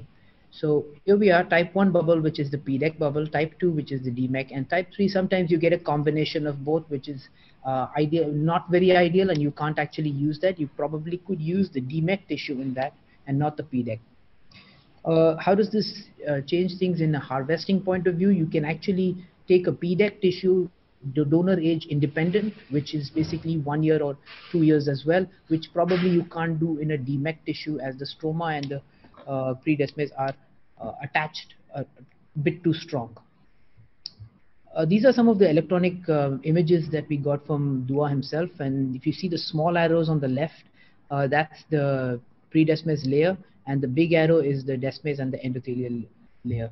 So here's a pneumatic dissection. Why am I showing you pneumatic dissection? Because that's how today we harvest the PDEC tissue, and I'll just show you in a bit how this is done. The PDEC graft preparation. This is in steps, but here's a video that shows the same. We take a 30 gauge needle with a bubble. When the pneumatic dissection starts increasing the intracorneal pressure, you actually get a good bubble. Once you have this bubble, you pierce in with a knife or a side port knife, push some trypan blue into the bubble, and now circumferentially cut all around. This is if you want to do this manually. In the US, for my US colleagues, I think there are options available, and I'll show you that as well in images for now, but should somebody want to see more of this, there are S-stamped PDEC tissues available from many eye banks over there. This is how they do. This is a friend of mine, Mark Soper, who from Indianapolis. He kind of was helpful enough to send me his images of how he is doing this. Basically refining from top using an artificial anterior chamber maintainer, and taking off that tissue from top and making an S-stamp into the bubble. If you see here, what I'm trying to show here is the bubble actually stays. In a DMEC tissue, that bubble will not stay if you have an open trephination point over there. These are some of the differences between the predesmes layer and the posterior stroma. This is just for a snapshot. Should somebody want to see this at a later point, this is only in interest of time. I'm moving on to showing you the recipient preparation. How does the recipient, and how we do it a little differently with the help of a trocar and an endoilluminator. So here's a pseudophakic bullous keratopathy case. After taking off the epithelium to improve visualization, I basically am putting in a trocar first. First I fix my trocar AC maintainer in. Once my trocar is inside the eye, I put in continuous air infusion. So once I have continuous air infusion, I always know that I can actually visualize the uh, the margins of the, watch this over here, with an endo illuminator and a trocar with air infusion inside. When two Rusinski hooks, I can visualize the margin of that stripping very, very clearly. And you can do this even if you're doing a DMAC case. Honestly speaking, I found this very helpful in terms of seeing the tangential light when it hits the edge of that Desmet strip. It really gives a sheen to it, which really helps me improve my visualization before I can strip each tags, pieces, the small, sometimes these don't come in a full piece, they come in piecemeal, and some of these tags can be disastrous when it comes to reattaching or attaching the donor button, the donor graft. Now I'm making my wounds and uh, keeping it prepped up, and that's filling it back with some saline. Next up, I'm preparing the injector system, basically removing the spring from the injector cartridge, putting that silicone tip back. Now, just like how I would in a DMEC tissue, nothing changes except that the graft is different. So here's my prep up ready. Now with saline inside the eye, I shallow the chamber, as is in a DMEC case I would do as well. The trocar inside the eye, I shallow the chamber. Now here's the only difference. I do a bubble, and I can actually use my reverse Sinski, which probably I cannot do in a DMAC tissue. The reason being the DMAC tissue would tear like a tin foil. A small thin tin foil, it would tear. And that is something that I'm using here, because this PDEC tissue has this advantage of this posterior stroma, which is really, really strong. The tensile strength of this PDEC tissue is extremely strong. In fact, if anybody has a chance to actually see a PDEC tissue or feel it, can try and pull apart a PDEC tissue and pull apart a DMEC tissue and test its own tensile strength. The guys in the US, when I taught them about this in the eye banks, they were surprised to see that we had this all under our noses. This is the pre-op and post-op picture of the same patient I just showed you, 45 days post-op. And this is a 3-week post-op of the same patient. Comparisons between the PDEC, DMEC, and DSEC. Again, this is not for me, this is basically for the viewers. But the most important point over here I would like to stress upon is the donor age independency of PDEC and DSEC, which is very important in the differentiating factor between DMEC and PDEC, because the endothelial cell count will be off the charts when you have a younger donor. One thing I'll leave you off with, and I think Dr. Amar is going to talk a lot more about difficult situations, and this is a really difficult situation, is when you have to do, I think Dr. Rajesh Sinha also spoke very well about this in aphakias and in really complex scenarios. You really have to lay a foundation. And a foundation can be laid by doing a glued IOL in these aphakic patients and doing a pupilloplasty. These two tricks have helped improve the results of endothelial keratoplasty in a humongous way. And I think I'm going to leave this with showing you a small animation of why this helps. Is because when you push air to push that graft on, the air actually goes into the posterior segment, and that's something you don't want. What you really want is, if you've done a pupilloplasty and a glued IOL, this acts like a scaffold, as what Dr. Rajesh already mentioned, and helps hold that graft in place for the next 4 or 5 days, which really is where you really want to benefit from these procedures.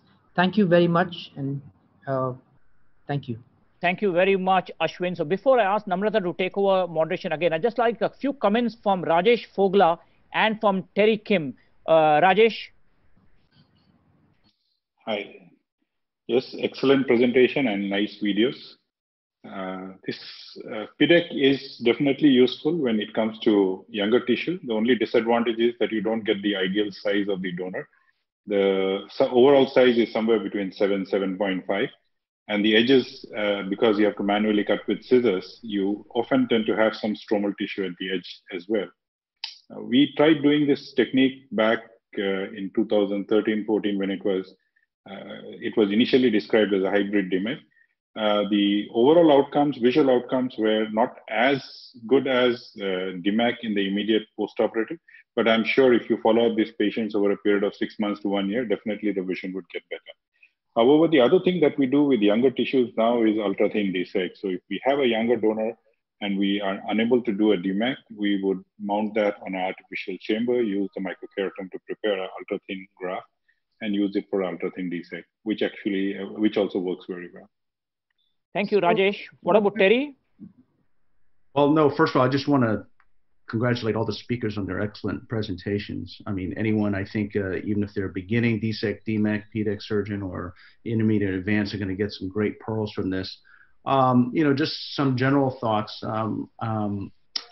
I think for me, as I mentioned earlier, I'm using DSEC still primarily for my complex cases, but to me, the biggest prognostic indicator for successful DSEC cases, if I can get that air tamponade and that pressure very high. And I liked Dr. Singha's technique very much, in that I'm going to try that in aphakic patients. But that to me is the most important, contrary to DMAC, where I don't think you need to have that high tamponade. And then also very important, I think, afterwards is the pupil IOP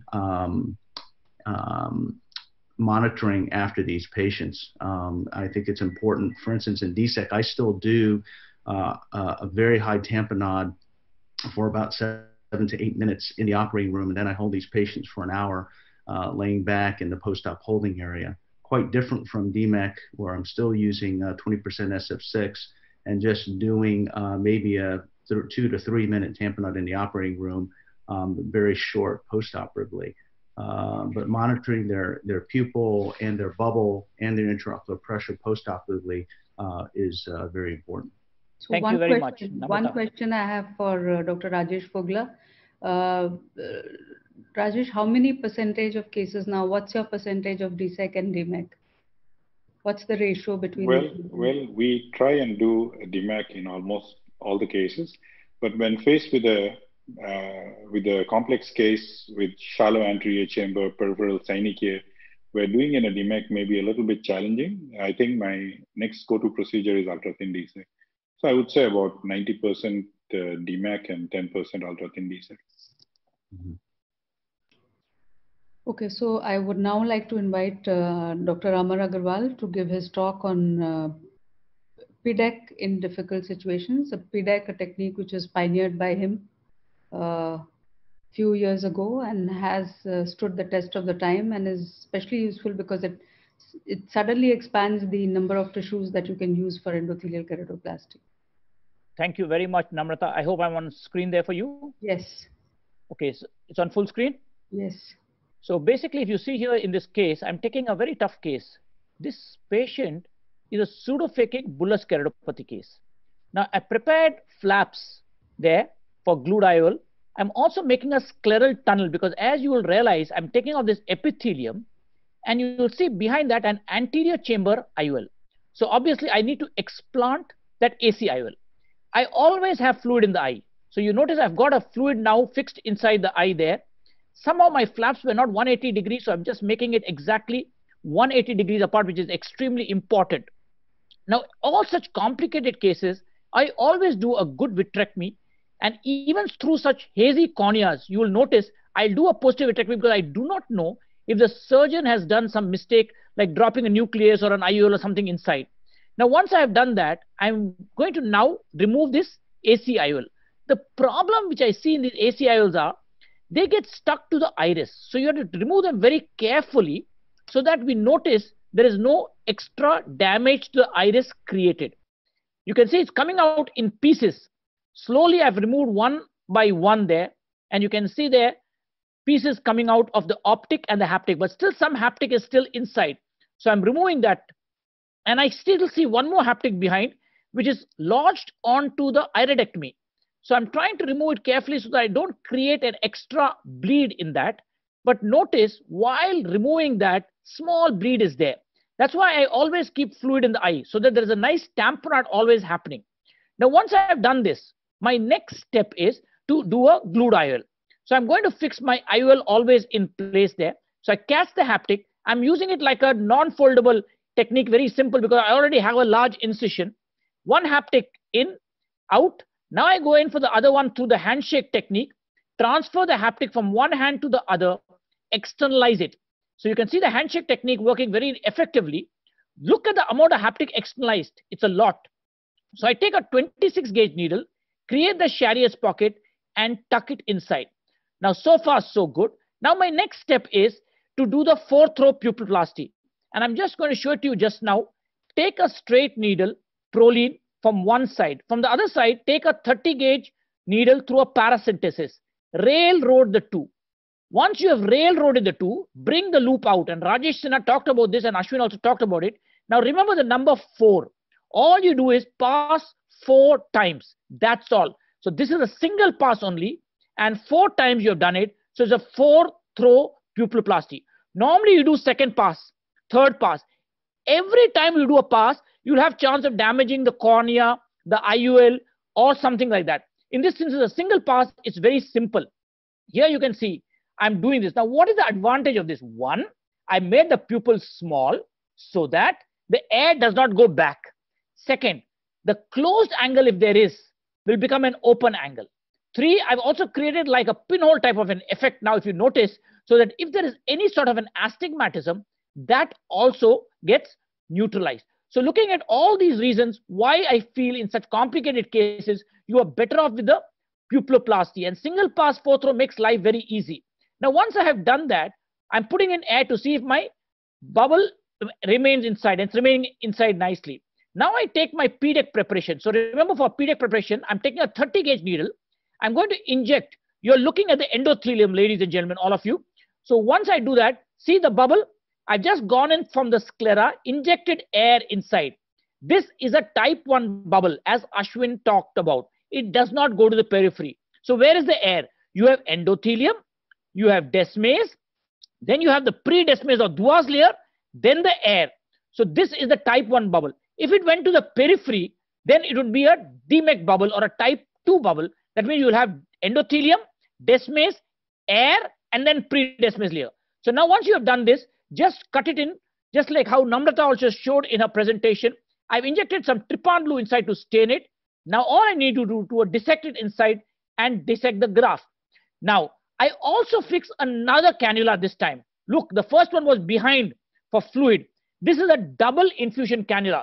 The reason is, in cases which are vitrectomized, people don't do DMEX. For us, we only do PDEX. We don't do any DSEX. We don't do DMEX. But the advantage with this double infusion cannula is the fluid from the back will push the iris IOL diaphragm anteriorly. And the one in the front will have air pump assisted PDEC going on. So I have air continuously inside the eye. Now all I need to do is take off this bad endothelium desmase, just like you will do a normal endothelial keratoplasty. So once I have done that, remove this, all I need to do is take my PDEC graft into any injector system, whichever one you're using, like in DMEX, same story, inject it inside. Once you have injected inside, we use an endo eliminator to check which side is right and which side is wrong. Inject some air inside. Now, once air is inside, the graft is attached at this time on the air pump on. So I've got my air continuously inside the eye and I can center it. Look how I can move the graft. You can't do that in a DMEC. The advantage is, 1, I can use young donor. 2, I can move it wherever I want. And I can manipulate it, so I can easily manipulate the whole graft. Now I've taken off my 2 infusion cannulas. That's how the case completed. Now the question comes, how did this patient behave? So let's look at how this case looks at the end of the day. Look at the patient 2 weeks post-op, and you can see the pre-order picture, 1 month post-op. And now you can see the patient again 2 months post-op. And look at the picture now, 3 months post-op, 20/20 vision. And finally, you'll see here the patient now 9 months post-op. So the last thing which I thought I'll just show you here is, I'll just 1 second go back to my thing here. And just, if you can just see that, you can see the book there. So this is it. Are you catching it, Namrata? Yeah. Okay, this is the book which we have been published on PDEC, which has been published by us, by the JP brothers also. And I thought we'll just mention this to you. So this is the basic thing which we see in PDEC. The reason why we don't do DMEX and we don't do DSEX is for the simple reason, we are getting young donors. 2, the manipulation is so easy. So we don't take any donor above 35 to 40 years. All our donors will be below that only. And approximately, we see that the results are so good. Thank you very much. Thank you, Amar, for that great talk. And there's one question which has come up, and I would ask Dr. Yu for that question. If there's a NIRD and aphakia both, how would you manage it? I mean, what would be your approach? Combined Well, NIRD and aphakia. Sure. So that's a little bit more challenging simply because if the patient is anoretic and it's something that's congenital, they've been able to manage the glare, that's one consideration. If it is a possibility that they also want that iris repaired and there's not enough iris root in order to fashion any form of protection there, then I would definitely suggest using a prosthetic platform where you can also sew the prosthesis onto the actual lens itself, do a scleral fixation of that process, and then consider some form of an endothelial keratoplasty. In my opinion, in a case that becomes this complex, especially when you are creating such a large wound, etc., I do think that going the route of slightly thicker tissue in the form of an ultra-thin or a nano-thin DSEC is preferable to me versus going PDEC and DMEC, but that is just my own comfort level per se. Not that that obviously, based on these wonderful presentations, is that an absolute necessity by any means. Thank you. Thank you so much. Another question for Dr. Elmer too. Would you share your comments on AC maintainer, Elmer? Is there? In terms of an AC maintainer for... Yeah, what do you think? I mean, should it be threaded or should it be, how would you? I mean, I use a threaded one because it can be shorter on the entry and it's self-retaining so that I don't have to, I worry sometimes if it's not threaded that it may back out at an inopportune time. So. One thing I tell you, Namrata, on this is we use the trocar AC maintainer. So the advantage is the trocar AC maintainer which you design goes through the sclera. So it does not damage the cornea at all. You know, you're passing through sclera, but approximately 0.5 millimeter from the sclera. Sclera is very forgiving compared to the cornea. So when you pull it out, you're absolutely safe and clear on that. And there's one question, I think we'll take it up from all the panelists. For what or what percentage of cases do you do venting incisions? It would be 0 for me. Benny Jang? So I said that we shouldn't do it except under extraordinary circumstances. Right now it's 0 for me, but I know that there are occasions where some of the presenters have justifiably said that it'd be beneficial. Dr. But I do 0. Dr. Bareilly? Can you hear me? Yes. I don't use venting incisions either. Liz? I will do venting incisions if there's extreme difficulty with visualization and a failed cornea, not so much in a Fuchs dystrophy patient. But I will only place 2 because I do believe that if you place a tripod effect, it could create a little more irregular astigmatism. And I'm very specific about being 180 degrees apart. I do, in those cases, have a denuded epithelium as well. Vishal? Yeah, I think about the same in complicated cases. Taking off the epithelium and then do venting incisions. I would say that's about 1/3 of my cases. 1/3. Okay. Namrata, just a quick. When I used to do them, I learned a trick with the venting incisions was actually to put them in before you put the graft in, because once the graft is in and you're putting in the venting incisions, it's very hard to make them straight. And so, doing the venting incisions before you place the graft, when the eye is pressurized well, will at least result in more normal incisions. Dr. Sophie Dan? Sophie? No, I don't use a venting incision anymore. Okay, and Terry Kim? Actually, I am using venting incisions, but I think the key is doing it in an eye that's very highly pressurized. And I use a very sharp blade that has an angle like this, so the amount of opening actually is very small when you get to the posterior cornea, which minimizes the risk, hopefully, of any kind of epithelial ingrowth. And Rajesh, I know you use venting incision. I do it only in aphakic eyes when I'm combining all the procedures, like doing a blue dye as well as iris reconstruction and doing an ultra-thin DSEC. In those cases, I use venting incisions. And Amar and Susan and Ashwin, I don't think you use. We never do. You never need to do. So one more question before we take up the last presentation, and that is, what is the difference, and this is for 3 of you, what is the difference between an ultra-thin DSEC and a PDEC according to you? I mean, some people tend to think that it is an extreme form of ultra-thin DSEC. if you want to go, actually, the thinnest will be after DMEC is going to be the PDEC.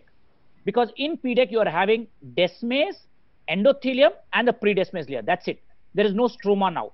In ultra thin DSEC, whatever you do, whether it is 60 micron or whatever you're doing it, you're going to have stroma in it. So my suggestion to people is the advantage which I see in PDEC is you don't have any stroma at all. It's actually simple. You just need a simple needle, 30 gauge, and all you need is the graft to do it. Issue is why we take only young donors is because I feel basically there's a huge difference. If you see the cases which you are showing are not simple flukes. There are very complicated cases like I showed you or what Ashwin or what Susan is going to show you. These cases I think are better off with PDEC. So when we started doing DMEX and DSEX and now PDEX, we have stopped doing DSEX, we have started doing DMEX. The only thing I tell people is first prepare your graft. If my bubble does not come, I will postpone the case, I don't mind. But I prepare the graft properly, then only I will go in for the surgery. Sometimes, how do you control the air? Sometimes you inject the air and the bubble bursts. Yeah, so if it bursts, so that's what I'm saying. If the by chance the bubble bursts, then what you can do is we have another graft, it's okay. Otherwise, I'll postpone the case. The patient will not come inside the OR unless my graft is ready. So I'm very clear that the bubble has to be very good, clear. I get a nice graft, and then I'm tracked for the surgery. Susan has got a nice trick which she'll talk to about on the fluid also, Susan. I just want to add something for the US on the people abroad. I think the PDEC graft, when I started teaching the people in the eye banks in the US, what happened was they actually found it a big boon because they were actually throwing away those grafts for no reason. And they found it a big boon to actually start reusing those grafts for PDEC tissue. Unfortunately, it's not been popularized too much yet in terms of people actually asking for the graft. But there's a huge area where there's scope for improvement in terms of reutilizing those grafts which are going waste at that age group. And also Lions Eye Institute, all these other eye banks are giving ready-made PDEC grafts which are stamped and stained. So they come to you ready-made. All you need to do is ask the eye bank, I want a PDEC or a DMEC. But if you're asking for a PDEC, what I tell everyone in the United States or anywhere in the world who's listening to me, please ask them for a young donor. Because that will be the biggest advantage which you'll get. And the manipulation, this DMEC dancing and all, no, we don't even worry about it. We don't have that problem at all in PDEC. So whenever you're asking in the eye bank, ask them for a young donor under 40 and you'll be able to get that from you in your hand. So I think one thing which needs to get standardized is the cutting of the graft, because as cornea specialists, we all are wary about, touching the edge of the graft with the scissors. So I think that is something which needs to be standardized. I'd like to make a comment here. One was about the size, about whether the bubble will burst. What I've seen is that, or rather what I do is that I start the bubble with air, and then I take off the air and then change over to trypan blue, which means I'm going to expand the bubble with trypan. Now, when you do that, you can go much more slowly and in a more controlled manner than with air. And so you can actually see it expanding and get it to a size you want. I always kind of, before every surgery, try to estimate the size of graft that I need. And I take a caliper and, put it over not without touching, but just hold it over the graft to kind of, can you hear me? Yeah, we can hear you. But Susan, can you actually control the size of the bubble? Yeah, that's what I'm coming to. So if you want, at one point you'll see the fibers start to kind of stretch out. You can actually see the difference when you're doing it with trypan blue. The graft kind of takes a different appearance, the predesmate fibers, and that lets you know that if you're going to go on injecting more and more, it might burst. So that's the point at which I like to stop. And also you feel a greater resistance to putting the trypan blue in. So these are kind of two tips that would kind of let you know after you've done a certain number of cases that it's time to stop injecting now. Another thing I'd like to say is also that you can get much larger grafts. It's not always 7.5. In fact, I've got grafts as large as 9 mm sometimes. And that's not too infrequent either. So you can get large grafts with PDEC. I think the only thing is that you cannot always say in which donor eye you're going to get 7.5 or 9. But generally, if you see the corneoscleral, if you measure the white-to-white diameter of the cornea and it's a small eye, you're likely to get a smaller graft. And if it's a larger eye, you're likely to get a large graft. So that's a way that you can kind of guess before you actually inject that you'll get a large graft. 7.5 is generally easy to get in every eye. So with this, we come to the last talk of the session, and that is air pump assisted PDEC and predesmate endothelial keratoplasty in failed penetrating keratoplasty. Thank you. I'm just going to turn on my screen share. Sorry, just bear with me here.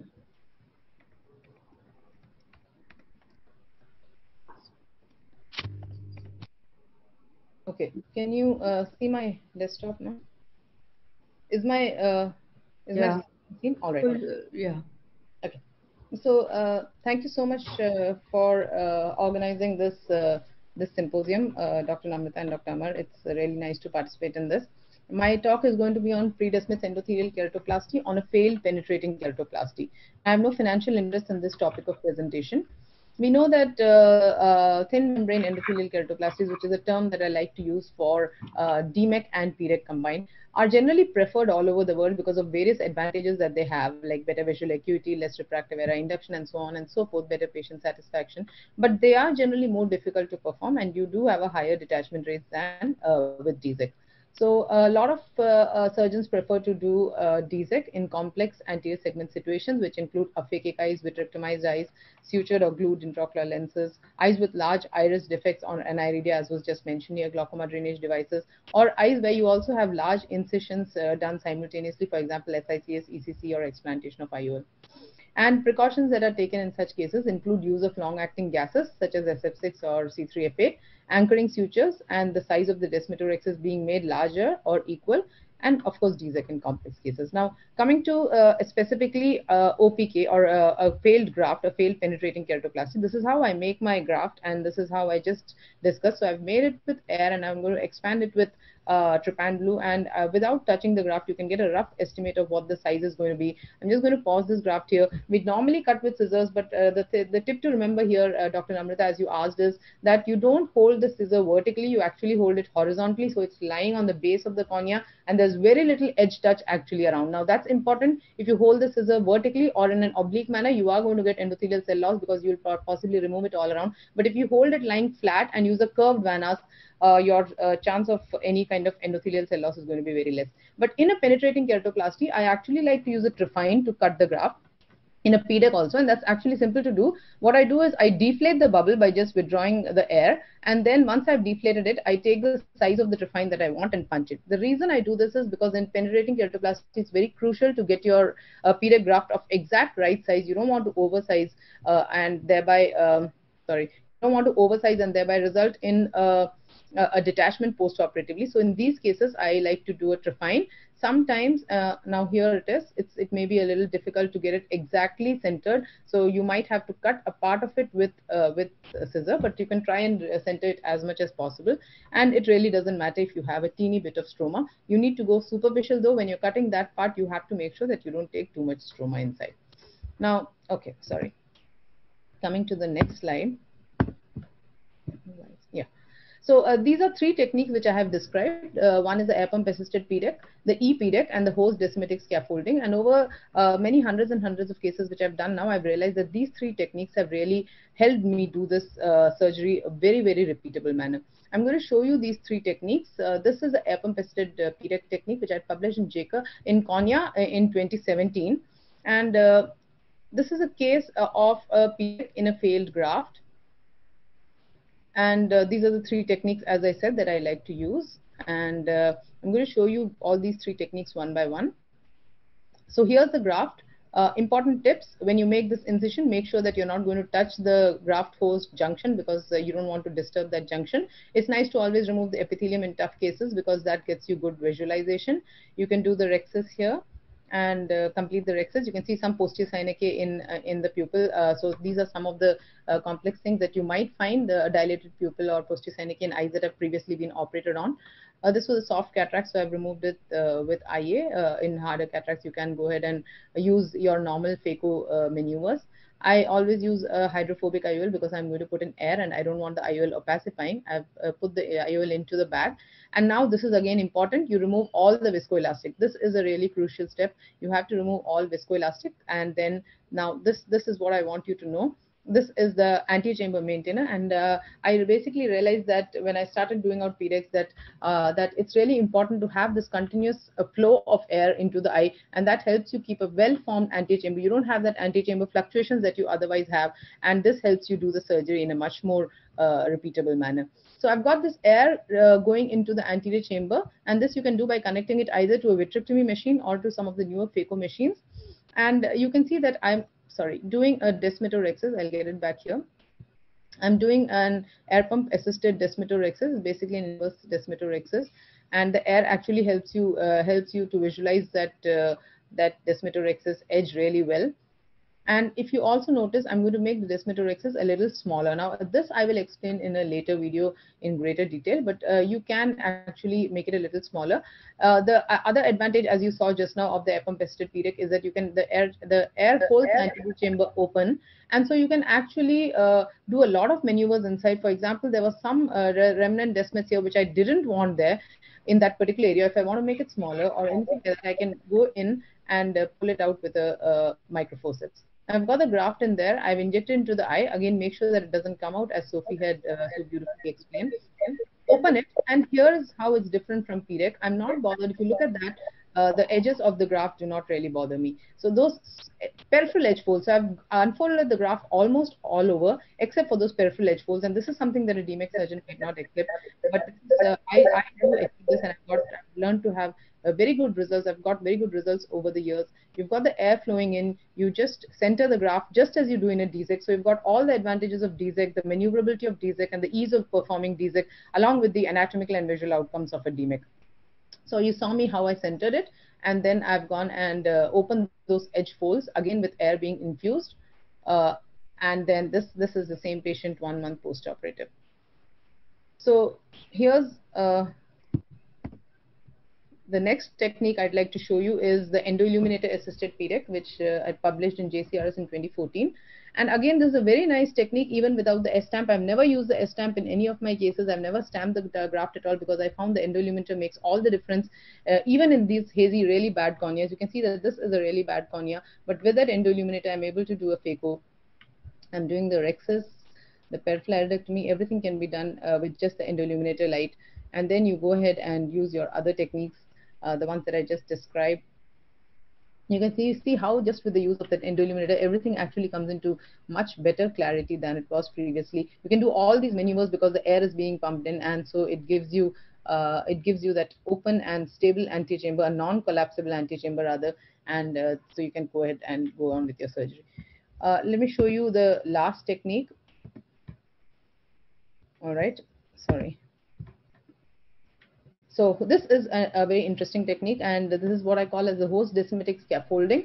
And this could also be used by beginner surgeons, but it's especially useful in all these complex cases. This, together with the air pump assisted technique, I would say, in fact, a combination of all these three in all these complex cases to be able to perform them successfully and repeatably. So this is again, this is a different eye. This is a penetrating keratoplasty that's being done. It was a child. Again, you can see the posterior synechiae. There was a fibrinous membrane, which I first thought was a capsule, and I did a rexus on the fibrinous membrane, and then realized that there was the anterior capsule there again beneath it. So I did a rexus again on the anterior capsule below that.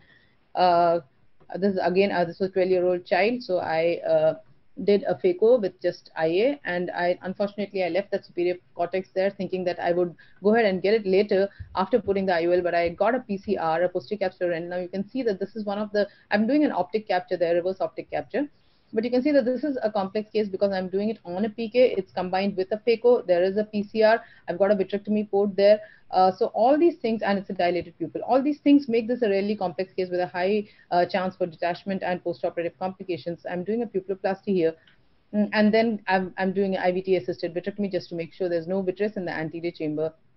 I've got the air pump going now, and you can see again, I do the desmetorexis. Now in grafts, you really need to make sure that your Reversinsky is not digging into that graft host interface, because you don't want to open it up or dehisce it out. You can use this microforceps to just go ahead and pull out any tags, and then now you go in and check. You use your e-PDEC technique to make sure that the graft is in the right orientation. So that's important. Inject it in, and then use the e-PDEC technique again. You can see that it's beautifully seen without the S-stamp. So I've got it there. I've unfolded it. You can see those edge folds, which I'm accepting. I float the graft up. It's a decentered graft. Again, I accept that. This you would not have done in DMEC. You would do this in DSEC though, and that's why PDEC combines the advantages of both these techniques beautifully. I've got that graft centered. I'm going to close up those sutures and then open those edge folds. So once it's done, the air is continuously going in, and as one of the speakers had mentioned earlier, that continuous pressurized air infusion in the eye actually helps the graft to adhere even intraoperatively. So even before you're done with the surgery, your graft is already attached. So there's no question of it detaching postoperatively. This is a child, and also I forgot to mention that was another risk factor for this child, a low scleral rigidity. It was a child, so there was every possibility of this graft not doing well. And in fact, the child, as you saw postoperatively, did very well.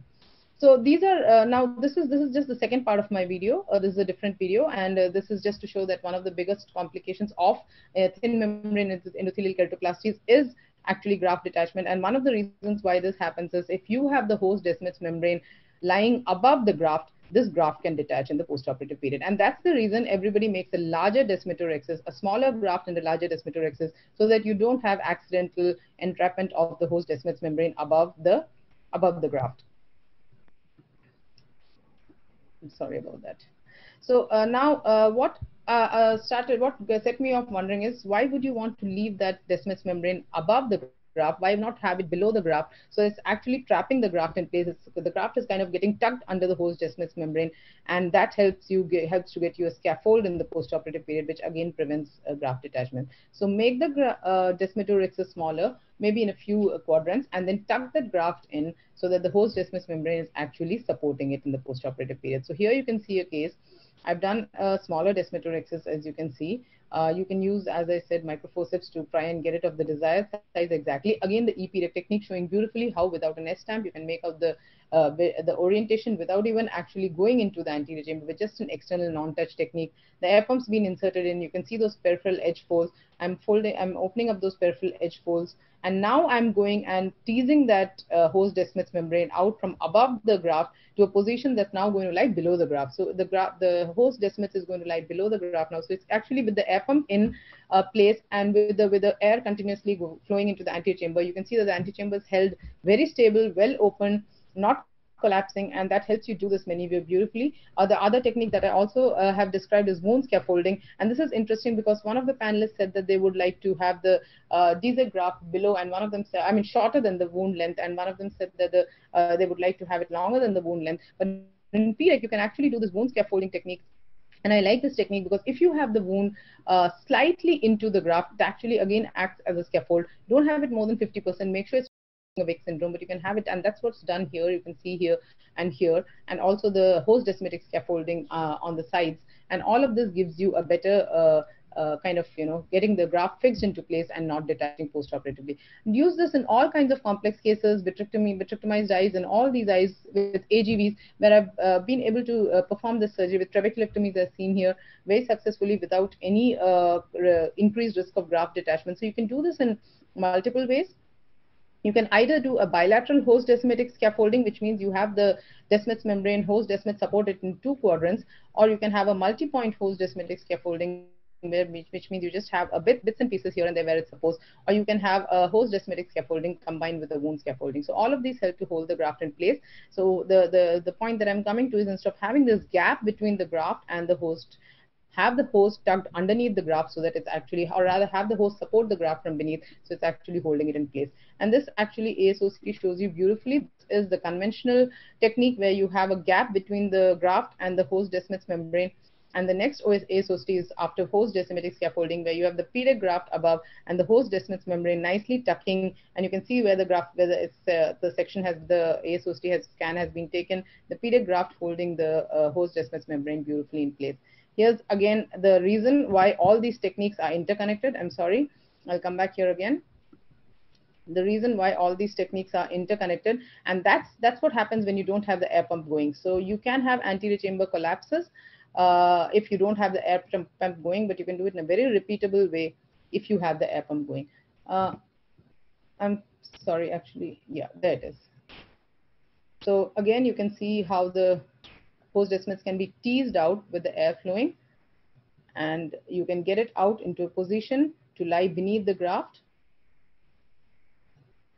and that holds it in place. And I think you see now that all right, and here's a little bit of wound scaffolding also being done. I think that brings me to the end of my video. I just want to show you one more thing, possibly I think it was at 4:20.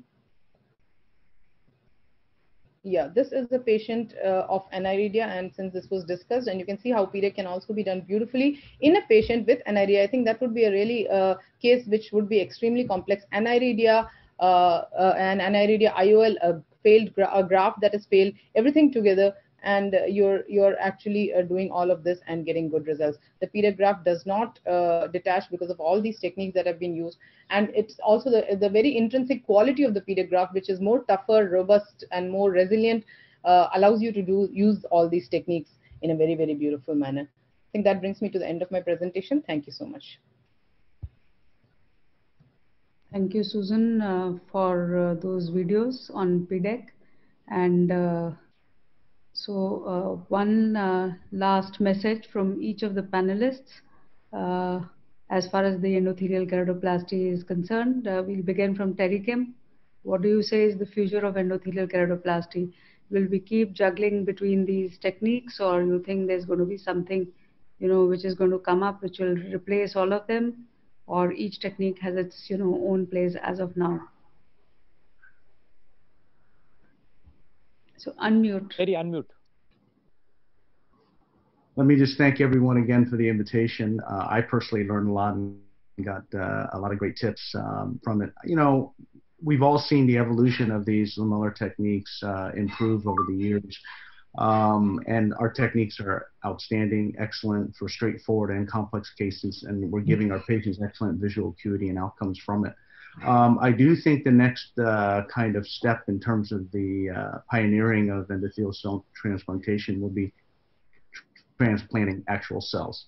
So the work that Kinoshita is doing is certainly groundbreaking, and to not potentially use donor tissue, but instead expanding endothelial cell populations and then planting them, I think will not only maybe shorten and flatten the learning curve, it will decrease the amount of donor tissue that's needed, but also it may allow for earlier intervention in these folks who maybe, as Kathy talked about earlier, are very interested in doing the less invasive approach. So I do think that's exciting technology in terms of the endothelial cell transplantation. I think we'll probably see that as the next step in terms of evolution of technique. Sophie, what would be your, last take on it? I totally agree with what Terry's comment. Looking into the future, cell-based therapy I think will take over eventually. We take the time to get to the regulatory affairs. But I think that, again, when I see all these beautiful techniques from everyone, I learn a lot from everyone as well. But I think key thing is that what you're comfortable with. In our center, we have very complex cases, and I have no problem doing all these eyes with complex anterior segments using DMAC techniques, but I do also use DSEC as well in ACLL, aphakic eyes. So I think that it is important to understand the anatomy of the eyes and then the pros and cons of each techniques, and then make the best outcome, provide the best outcome to your patients. I think this is wonderful webinar that we have here. Elmer, what do you think? I mean, you think endothelial transplant is very close by, or it's far away in the future? No, I think there are going to be continued advances. There's probably going to be cell-based therapy. There's going to be pharmaceuticals eventually that will supplant some of the things we need to do. But I think perspective-wise, I mean, I think it's important that we remain invested in all of these techniques, because there are going to be roles for all of them, even PKP. And one of the problems that other specialties are running into, retina, for example, they no longer are able to teach buckles, but there are still some patients who need buckles. So, for some of us older surgeons, it's good to be around that we can still transfer some of those techniques. But the important thing is not to lose that tail end as we progress over time. Benny, what would you want to say? I think Elmer actually summed that up very nicely, which is what I was going to say, is that you still need to know how to do everything, all the way back to PKP. Worldwide, still more PKPs are done than EKs, and we all know this. In the US, sometimes people forget that because EK is so popular. But we need to know how to do every technique. There's a role for every technique. I think cell-based therapy is the future. but I don't know. It's going to be definitely a few years at least before that gets over here. And until then, we just need to be careful selecting the right technique for the right patient.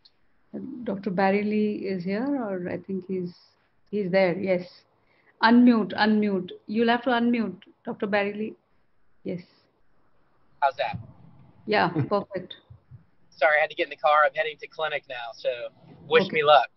Okay. Yeah, I think well summarized. I think one thing from this webinar that's clear is that the U.S. we need to do better at PDEC. I think our numbers, if you look at the statistical report, are still low on that. So hopefully we can get the eye banks to help us more with that and get our PDEC numbers up. But I think it was an excellent seminar. I learned a lot today. Thank you. Thank you. Thank you, Doctor. Vishal is there, or Vishal is left? No, I'm Rajesh, right here. You're there? Yeah, I agree with all the comments from the panelists, and it's pretty clear that all these techniques, although they are so diverse, everyone seems to be getting excellent results from these techniques, and cell-based therapies and pharmaceutical treatments would be very useful for places like India and China where we don't have much grafts. We didn't discuss that, but I guess it was beyond the perspective of what we are discussing here. All techniques, they work very well. So I would say whatever floats your boat, whatever is best for your patient, just keep on doing that and keep on trying new things. Thank you. Rajesh? Well, I guess what Vishal has very nicely summed up everything. And so I completely agree that till the time we get the cell-based therapy and pharmacological therapy, we'll continue having all these procedures. Every procedure has its own role to play, its own place. And it was really nice to learn those tips from everyone regarding their procedure. And I mean, that is how we are going to progress. And of course, endothelial keratoplasty is going to progress much more than what it is at present. So, Amar, how would you sum it up? I'd like to just first of all thank everybody who has come here, to invited all of you people. So nice. All of you have stayed back for the whole 2-hour symposium. I also want to thank the delegates from all over the world. I know a lot of questions I'm seeing who have been asking us so many questions from all over the world. I see them from Mexico, from South America, from United States. So many questions are coming in. I want to thank each one of you, and most important, Namrata, who's been the spearheading force with Gaurav Luthra, Rajesh Sinha, and Mahipal. All of you people who have done so much to educate all. Wish you all the very best. Stay safe. And all delegates at home, we have got to win, and we will win this battle. Don't worry about the virus. It'll all go away, and we'll be back to square one, hugging each other once again. Thank you very much, everyone. Thank you, Amar. We would like to thank all the speakers, all the delegates who are watching us. And Jaswinder from J&J has done a great job once again. Thank you very much, Jaswinder. Johnson & Johnson, Jaswinder, and our team back in the AIOS headquarters, Mr. Kripal Rana and Raki, for coordinating everything. Thank you very much, everyone. Bye-bye. Thank you. Bye-bye. Thank you. Thanks, everyone.